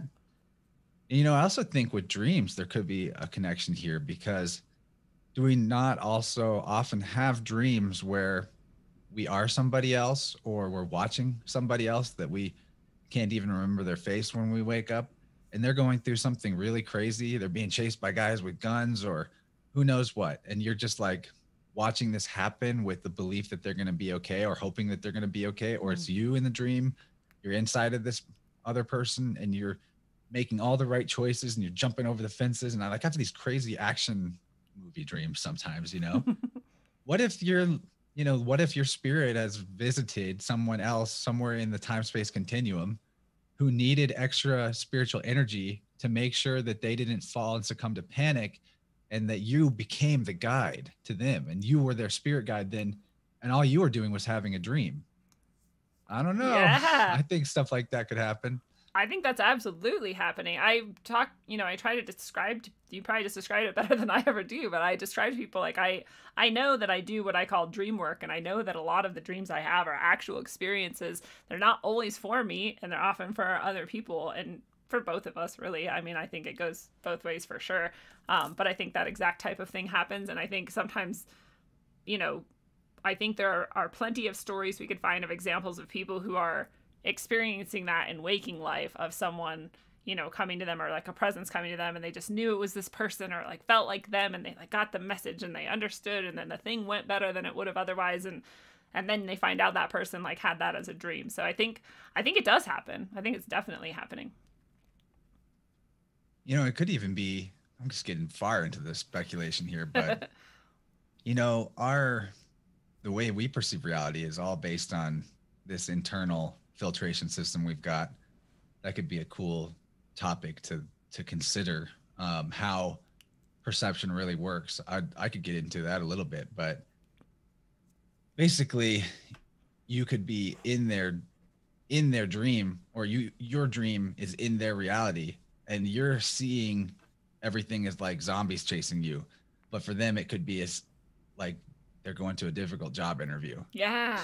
And all you are is just lending some spiritual energy, and you needed this interesting plot for you to be invested in it, to like put your care into this vessel. But for them, it's like maybe more mundane. Who knows? Like there could be some weird, because some of the dreams we have obviously don't seem realistically possible, but what you are at that point, if you are visiting another person, you would just be sort of like a disembodied spirit. So you wouldn't be accessing the same physical world 3D sense input system that they've got. You would just be getting the raw energy of the moment of the total universe fractal. And so you would have to like, well, how can I put that into a story? And you're putting it into your own story. Does that make sense? It makes absolute sense to me. Yes. Because I think that I can't prove this, but I think that our pineal gland is actually the only, like, I think our imagination is actually the only sense that there is. There's just imagination. And then imagination is the input of the divine source, if you will, of the present moment, eternal self-existent reality, truth, or God. And here's why I think this. Our ears are closer to the part of our brain that processes our experience of reality than our eyes are. Our toes are way farther away.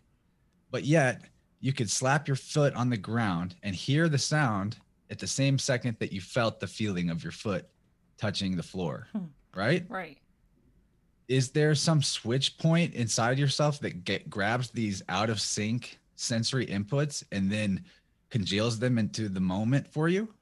Or is there just one sense and one moment, and it sends that data to different parts of your body as projectors that give you a different part or aspect of being able to interpret the energy of that moment? You see the reverse here?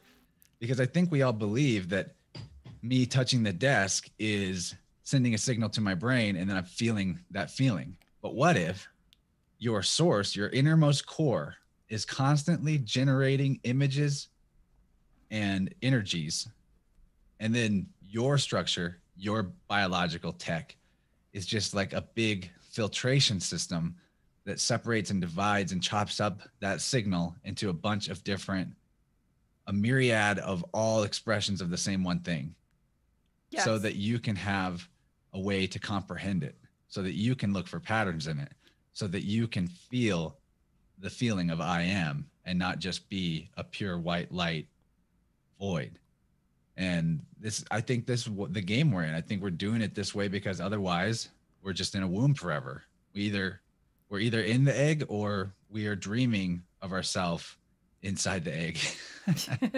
I don't know. This is kind of where I'm at with perception, though. I think that, like I said, I can't prove it, but I think that we're getting it all in our core, and then we're the one that our biology is what's making it feel like a bunch of different diverse senses. But like we said before, light is actually sound. Sound is actually light. Smells are actually light. Yeah. Everything's actually light. Everything. So in that sense, we've already proven what I'm saying is true. There's actually just one light, and then a big infinite wheel of ways to divide it in a spectrum of possible expressions or perceptions or feelings.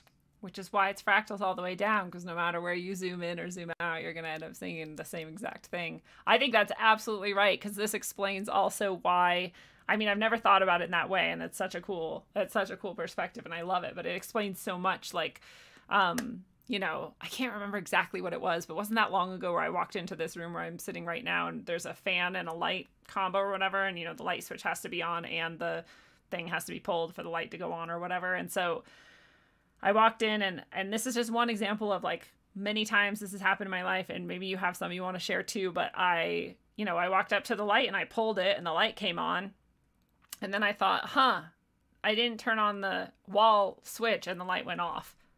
And I was like, what the fuck? And I went over and the light switch hadn't been on, and when I turned it on, then the light came on. I was like, well, it turned on because I knew for sure it was going to. Right? Like, I had no doubt in my mind that when I pulled that switch, the light was going to go on, and so it did. But once I realized, I did that out of order, it like undid itself. It was all in my head, but it actually happened in reality, right? See, what's skillful is that you remembered that anomaly, because a lot of times for our whole life, little anomalies like that will happen, and we'll just be like, that didn't happen. Yeah. Well, I'm not going to put that in my memory palace because it conflicts work too much with everything else in there. Because it's too much responsibility then. Because then you're like, well, now I could go around doing anything. But I'm not there yet, right? But I've had that realization that, like, if I truly believed and I knew without a doubt that something was true, then it would be true, because that's how it works. There is no spoon. It's true. And people, you know, that one's harder to explain away, but I used to do that for like a week for some reason. I just did this and it's funny because it was happening because I was distracted enough. Same with that, right? I knew the light was going to turn on because I was actually thinking about something completely different. I just knew the light was going to turn on. But if I hadn't been distracted and had been like, I'm going to turn this on with my mind, I don't know if I could have done that. Probably not.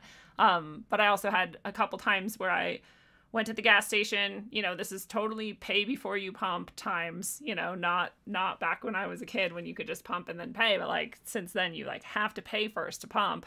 And I just got out and just started pumping, got in my car and drove away, and like 20 minutes later I'm like, I didn't pay for that. I have a full tank of gas now. Like I did not pay for that, and it happened a couple different times. And other people are like, oh, someone accidentally paid for you, or someone like left there. And I'm like, how would that even work? You can't like leave your credit card in there permanently and it just keeps transacting. Like that's not how that works either, But yeah, we have to explain things away. Back in the day, I had a friend that seemed to be able to get into any place, any show for free by believing that nobody was going to notice him going in without going through the gate. And it worked. And he was just like, but he was a really good guy. Like he was like not otherwise like out to steal stuff or whatever. I don't know. It seemed to work for him. I think at a certain point it stopped working, but it reminds me of cartoons where the character runs off the cliff. Yeah. They're still running in midair. And then like 3 seconds later, they realize they're in midair and they're like, and then they fall. Yeah. Or the Hitchhiker's Guide series. I love it. My favorite book in that series is So Long and Thanks for All the Fish. And that's the book where the main character, Arthur, learns how to fly. But the way he learns how to, it's amazing. He can literally fly. The way he learns how to fly is by being so panicked and running for his life and tripping and falling that he was too distracted and he forgot to fall. So yeah, he was like, oh, that's the secret. You have to trip but forget to fall, and then you'll be flying. And once you're in the flow of flying, you're doing it. So just stay in that zone. Just don't remember to fall. I love it so much. I think it's exactly like that. I think part of why, like you were saying, we would like push that out of our memory or like tell ourselves a story of like, oh no, it was that someone paid for my gas and that's why I got it. It wasn't anything but that is again, because it's a lot of responsibility to then understand. If you understand that, I think you have to admit that every single aspect of everything you've ever said or done or experienced or has been like done to you or anything was all literally your creation, right? And I think that part of the cosmic giggle too is that there always has to be that little room for it to maybe not have been magic. Like someone could have prepaid on that pump and not actually got the gas or whatever. There's like, usually with anything so-called paranormal experience, there's always like the medium could be making it up. There could be sleight of hand. For some reason, that element of there might be trickery, that doubt and uncertainty is actually quite powerful, which is why maybe thinking we know stuff isn't as helpful as it could be made out to be by so many. I think that it's just as important to understand the power of belief and wield that consciously than it is to be like, I never believe anything. I'm a pure skeptic. Yeah. I only know things when I know things. And look, you definitely would want to practice what you think you know based on experience, but yeah, being open and having room for doubt doesn't make you like less. It's actually good. I think that we can go too far with doubt and skepticism too, because someone could cut themselves off from having like a far out experience with a crystal if they refuse to be open to it. So there's it's like the ultimate yin and yang here is the straddling the line between knowing and belief. And so maybe we should even just call knowing accepting. I accept that this is what it is right now, and we'll leave knowing to just what we can absolutely know. And we're saying like we're both kind of shying away from absolutes, but there's one absolute, and guess what? There can only be one. That's what makes it the absolute. Is it that? It's what people call God, but it's reality itself. The self-existent life force energy that perpetually self-regenerates in every present moment eternally equals the absolute. Nothing else is absolute. That's the only thing that's capital T truth, period. So like that's your truth meter. as well. That's funny. That's actually the definition I gave for in a philosophy class where they asked us like write down what truth is, and mine was like, well, it's something that is always going to be that no matter what in every state from now until eternity, and that it could never be changed. It never could be like whatever. And they were like, well, that doesn't exist. I'm like, well, it does, but it's that God. doesn't exist. Actually, existence is what that is. Yeah. You're saying that doesn't exist, but you're denying the existence of existence. Therefore, right. Yeah, the only truth is existence. There's no other way to define it.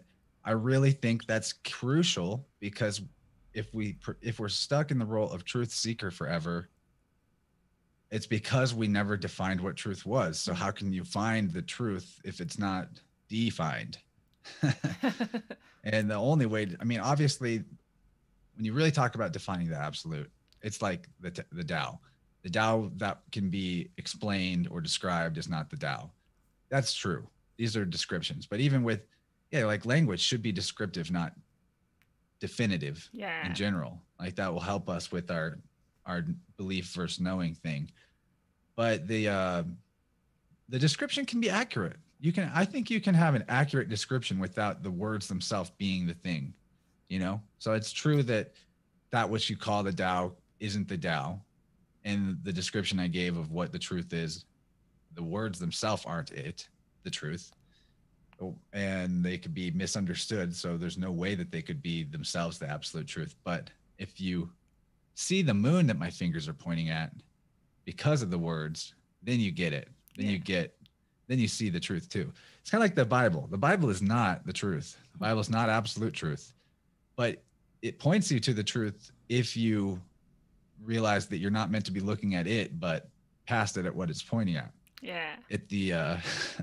Because Jehovah actually meant that exact thing, the verb of the eternal self-perpetuated reality of existence and life force energy itself. That's what it was supposed to mean. You're the one who told me that and blew my mind because it makes way too much sense. And it's like, and I think I said that to you in this episode we just recorded on your show, is that is what I've always meant when I said God. So it makes perfect sense. And I think that's part of what you're describing too. Like we know it's true and we understand it. And the words have worked if what just happened to me can happen. Where if you can like see it in your mind and feel it and like, oh yeah, that's it. Like, well, now it's been effective. Yeah, that's what Jehovah was supposed to mean. But then if you just say that, people are like, oh, well, now he's a Christian, or he worships the demiurge because Jehovah's the demiurge.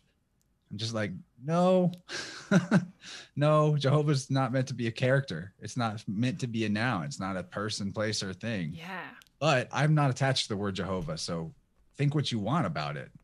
But it's actually maybe not that useful of a word because of all the baggage it's got. But the tetragrammaton itself is pretty fascinating, because when you break down the numerical journey that's within it, it does make sense why, pronunciation being correct or not, why Yod-He Vah-He in Kabbalistic terms means exactly what I'm saying, which is the eternal self-existence of nature and reality. Because let's see, where does it start? Yod is a 5, right? He is a 6. See, Yod-He Vah-He, right? No, the 5 is the second and the fourth one.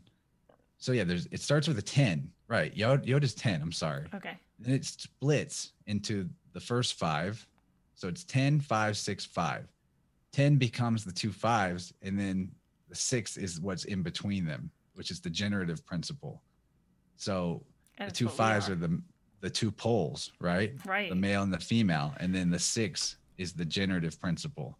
So that's how you go from the unity of the 10 to the division into the male and female poles with the generative principle between them. The 6 being between the 5 and the 6. 6 sounds like sex, and it's 2 3s. It's 2 complete trinities. There's numerology will definitely shed light on why 6 has to do with generation, but even that word is meant to encompass the fact that the totality or the pleroma of everything, the 10, is itself. Then it splits itself into 2. Yeah. That mitosis, and then there's a generation between that division. It's meant to tell you that that's actually why there's like an apparently dualistic creation that we're in, because that's actually the configuration required for there to be this dance of electricity, this journey that we're on, and not just be in the 10. And then what that also means is that the the God and the devil would have to be the same thing. Mm-hmm. It's the two sides that it's split of itself. I mean, we're talking about the absolute being 10. Well, how else can you say 10? Satan. Say 10. That's funny. Say 10. It's 10. I mean, even you can find this everywhere if you start digging into etymology and spiritual traditions from anywhere in the world. Like one I just came up with from the ancient Hungarian pantheon of gods, their chief god was called Isten, spelled Isten. Is 10. That was their chief god. Wow. So it's everywhere. And 10 has encoded in it all of the aspects of like the undergirding code of reality, the 0 and the 1, the binary code. The hole and the pole. Yeah. Yeah, the genitals. Something and nothing, the when genitalia. You really get to the core of the archetypes, or like the deepest aspect of the mother and father of all things, you get to genitals. It's 0 and 1. The woman is the 0 and the man is the 1. The woman is the womb and the emptiness, and the man is the directive energy that goes into it, and together they create something new.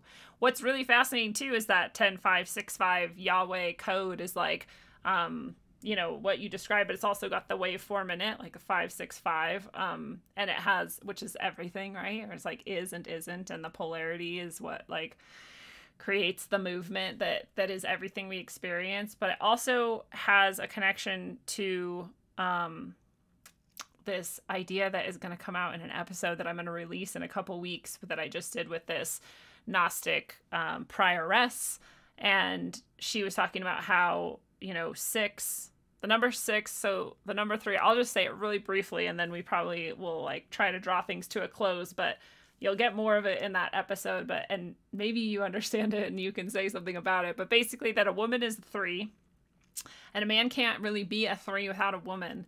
And so a woman, when she can be her whole 3-ness in like 1 and be balanced in that, can offer that energy to the man who can take it in and like complete that. And together that is the 6. And they can both then create not a human child, which is the other thing that we can create physically, but this new thing, which kind of goes back to that idea, like maybe we're not necessarily trying to like transcend and get out of this realm, but maybe we're trying to create something else that's like beyond the source that we came from, or different from the source we came from, or something like that. It's this whole like mystery I'm sort of always like wandering around and trying to understand.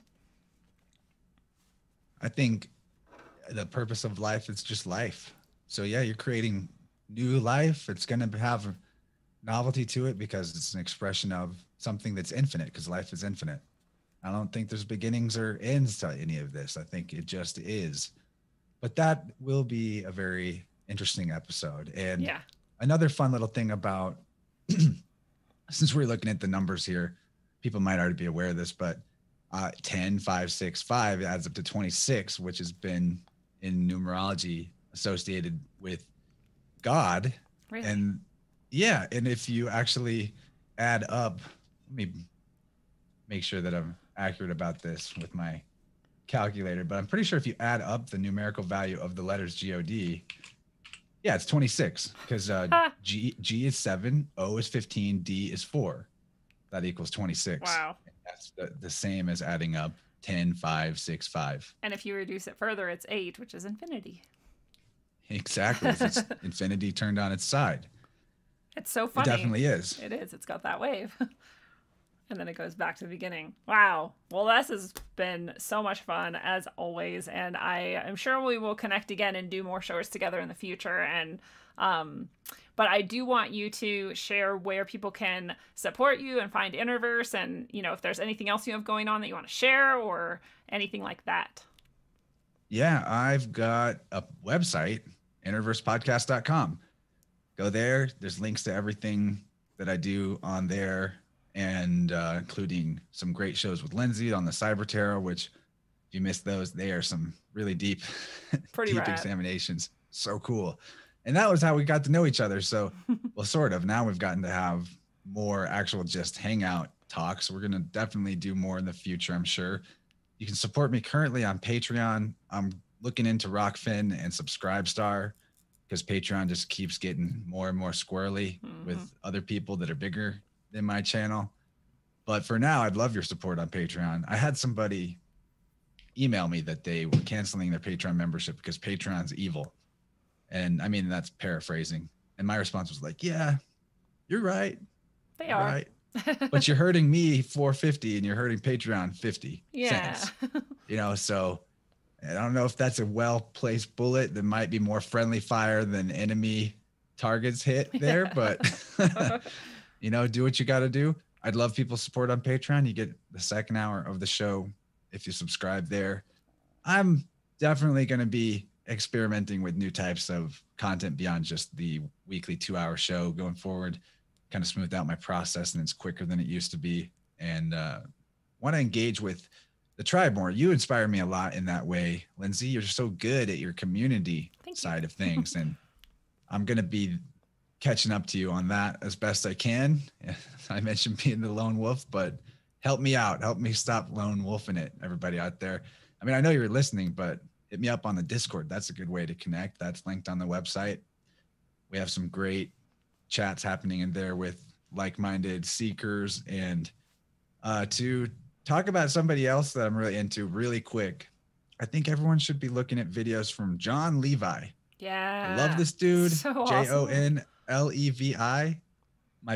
We didn't even touch on this, but my biggest area of fascination right now is the old world structures and the question of where they came from, and did the people who were told build them actually build them, and what kind of antiquitech might there have been. And I've been deeply exploring this. I even found the university I went to before I was even slightly diet woke has these 6 giant Ionic Greek style pillars in the middle of the quad, the main part of campus. Wow. Huge, ancient, super weathered pillars. And the story is that the town was founded in like 1820 or something. And within 20 years, they built a giant Greco-Roman pillar-based super structure for their college. Because, you know, in the early 1800s, within 20 years of founding a town, you definitely need a university with amazing old world architecture, right? And then they happened to build about 18. So the story is they built about 18 more buildings like that in the area over the next 20 years, which is quite impressive.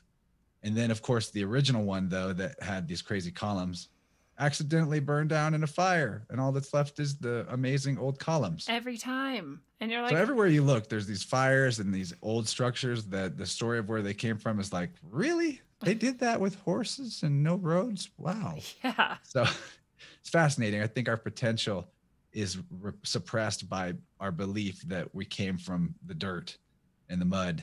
And I mean, maybe there was a time where the mud was everywhere. Right. But because of mud floods, maybe. But I think our potential is, and it usually has been expressed to a much higher degree. And we are in a very weird time right now of believing in this uniformitarianist progression of history that we're definitely way better than our ancestors. I'm not so sure about that. I'm in total agreement, and we could do a whole episode on that too. It'd be really fun because I love that, and I love the idea that a lot of these structures were possibly, you know, sound healing devices in themselves, or some sort of energy, like, you know, modifying, amplifying, whatever devices, so that you could like make crops grow maybe really well or heal people or all that kind of stuff. And I love is it Levi or Levi? Whatever. He's amazing. I pronounce it Levi. Levi. Jonlevi, 20-minute-ish videos, really bite-sized. Just dive into some random videos of his and keep going, because you need to see the piles and mountains of evidence. You need to see more than just like, because he'll make inferences that I don't even think he's on about. Yeah. I love him, but I don't think everything's like, maybe this is this. And I'm just like, no, I don't think so. But that's the one point of a mountain of points of overall, there's definitely fuckery going on with history. Yeah. Big time. I'm totally with you. Yeah, they're not every single thing, but he's really good. He's really good at drawing together all sorts of stuff. And plus I just love his personality and attitude, and I want him to come on Rogueway so bad, but I cannot figure out how to make that happen. So if anybody out there, me either. Yeah, if you do, let me know. Totally. Yeah, if anybody out there can hook us up, hook us up. Yeah, if you know John Levi, which I don't think that's his real name, but you have his email or something, tell him we absolutely love him. Yes. I would even team up with you if you only wanted to do one show. That'd be rad. I'm having to do that with Howdy, by the way. Oh yeah. A little too busy with his move to get as many interviews out. So I'm teaming up with John Coleman. No. You'd like that guy. He's a pedagogy guy. He's all about exploring the best ways to teach. Yeah. John Coleman. Ask me about him. I'll link you to him. Okay. You'd like him. You're also a teacher. Yeah. That'd be someone good for your show, for sure. Super cool. Well, awesome. This has been great. Obviously, we're going to do it again. And I always like to give people a chance if you have like a final message or thought that you want to leave people with. I got nothing. I wanted to throw everyone for a curveball and be like, I don't know what to say. Hey, you've given us plenty, so there's nothing wrong with that. Now, my final thought is support Lindsey. She is awesome. And we also need your voices out there, whether it's just with your friends and family or getting brave and making some videos. Like, don't think about how big your reach is. Think about how big your reach to one person would be. And realize also, like, you'll never know if you started in the journey that we're on now, what kind of impact you're having. Most people are silent appreciators. And so don't let the haters slow you down doing your flow thing, because actually the majority of the universe that's witnessing you is always cheering you on. And the ones that aren't are actually there as they're your sparring partner in the dojo. So it's like actually going to help you. Well said. Fellow travelers of the path, it is a beautiful thing, and this has been your analog electric concentric dose of wisdom according to the master, Chance Garton. Chance, thank you so much. Your show Innerverse is amazing. I hope everyone checks it out, and I'm so glad we got to talk today. It was my honor. Thank you. The time templates we are handed as a construct are not those that serve us best. When we force our infinite souls into this tiny space and then force our infinite minds into those narrow and linear wagon ruts, we can find the endlessness of self to such withering constraints that we can hardly hope to reach out, reach up, and reconnect. And when we truly glimpse the divine and experience something beyond ourselves, we see that there was truly never anything linear about us, and that anything that told us so was made of illusion. Linear time is the only way to experience material reality here, and so it's useful, but we are not only matter. So it is our task to remember how to experience non-linear movement as well. Our souls can travel in any direction in space and time, our minds are not constrained by anything but our own beliefs, and we can manifest and create a more perfect union of the four bodies of self when we remember to let go of those limitations. And until we remember how to move to anywhere and anywhen, travel well, aim for balance, and always look inside first. Mwah. I heard the Freemasons called you. Man, they at it again. And I'm out to tell the truth once more. That's right. It's on the cracking, unknown in the house. APOGZ, that's right. Hitting the stereo near you. Truth is the best thing. And it's on. Yo, I once thought that I wanted to get them on track, but there's something more bigger than that. Something lurking right off the map, a hidden agenda related to September. Doves carved up on the wall next to the highway, up in the concrete while rolling home next to where I stay. With state's destruction, like Key Martin malfunction, while NORAD's in a mountain anticipating our next move. My heart's jumping and I'm like, fuck waiting, while crooked taxes are burning a hole in my pocket, with a dollar bill in the pyramid that's watching. Instead of having a capstone on top of it, they have an eye with a fast surprise while you're flossing it. Greedy niggas jocking it, politics plotting it, so who you vote for really doesn't mean shit. So save your energy from being drained by the enemy. Skull and bones of Freemasonry, envisioning dreams of them chasing me. Skull and bones of Freemasonry, envisioning dreams of them chasing me. Skull and bones of Freemasonry, secret agencies with a plan to dominate all of man. Check the records of DIA, strange murals and paintings similar to the ones next to the highway.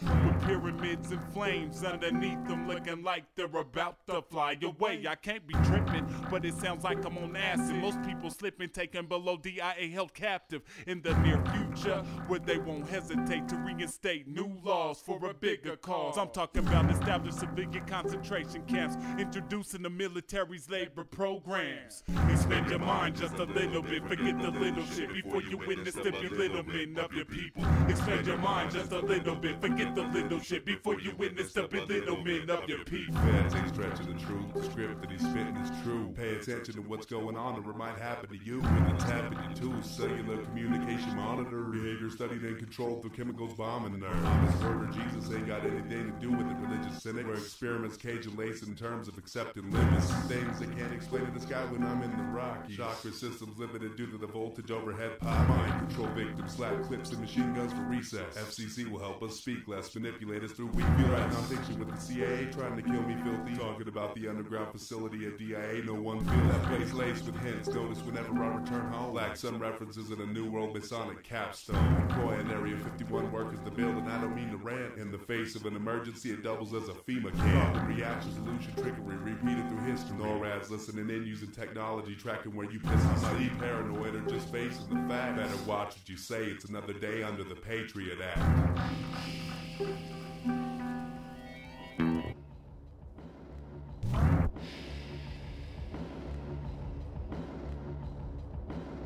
Expand your mind just a little bit, forget the little shit before you intercept a little bit of your people. Expand your mind just a little bit, forget the little shit before you intercept a little bit of your people. The idea is to bring people to the point where they are helpless, passive, and unable to assert their own creative power to form anything else. Success for people like this is measured in terms of money, which they then translate into power. Corruption and violations of the Constitution. Secret societies, the push for one world government. I'd like to get corruption and violations of the Constitution. The idea is to bring people to the point where they are helpless, passive, and unable to assert their own creative power to form anything else.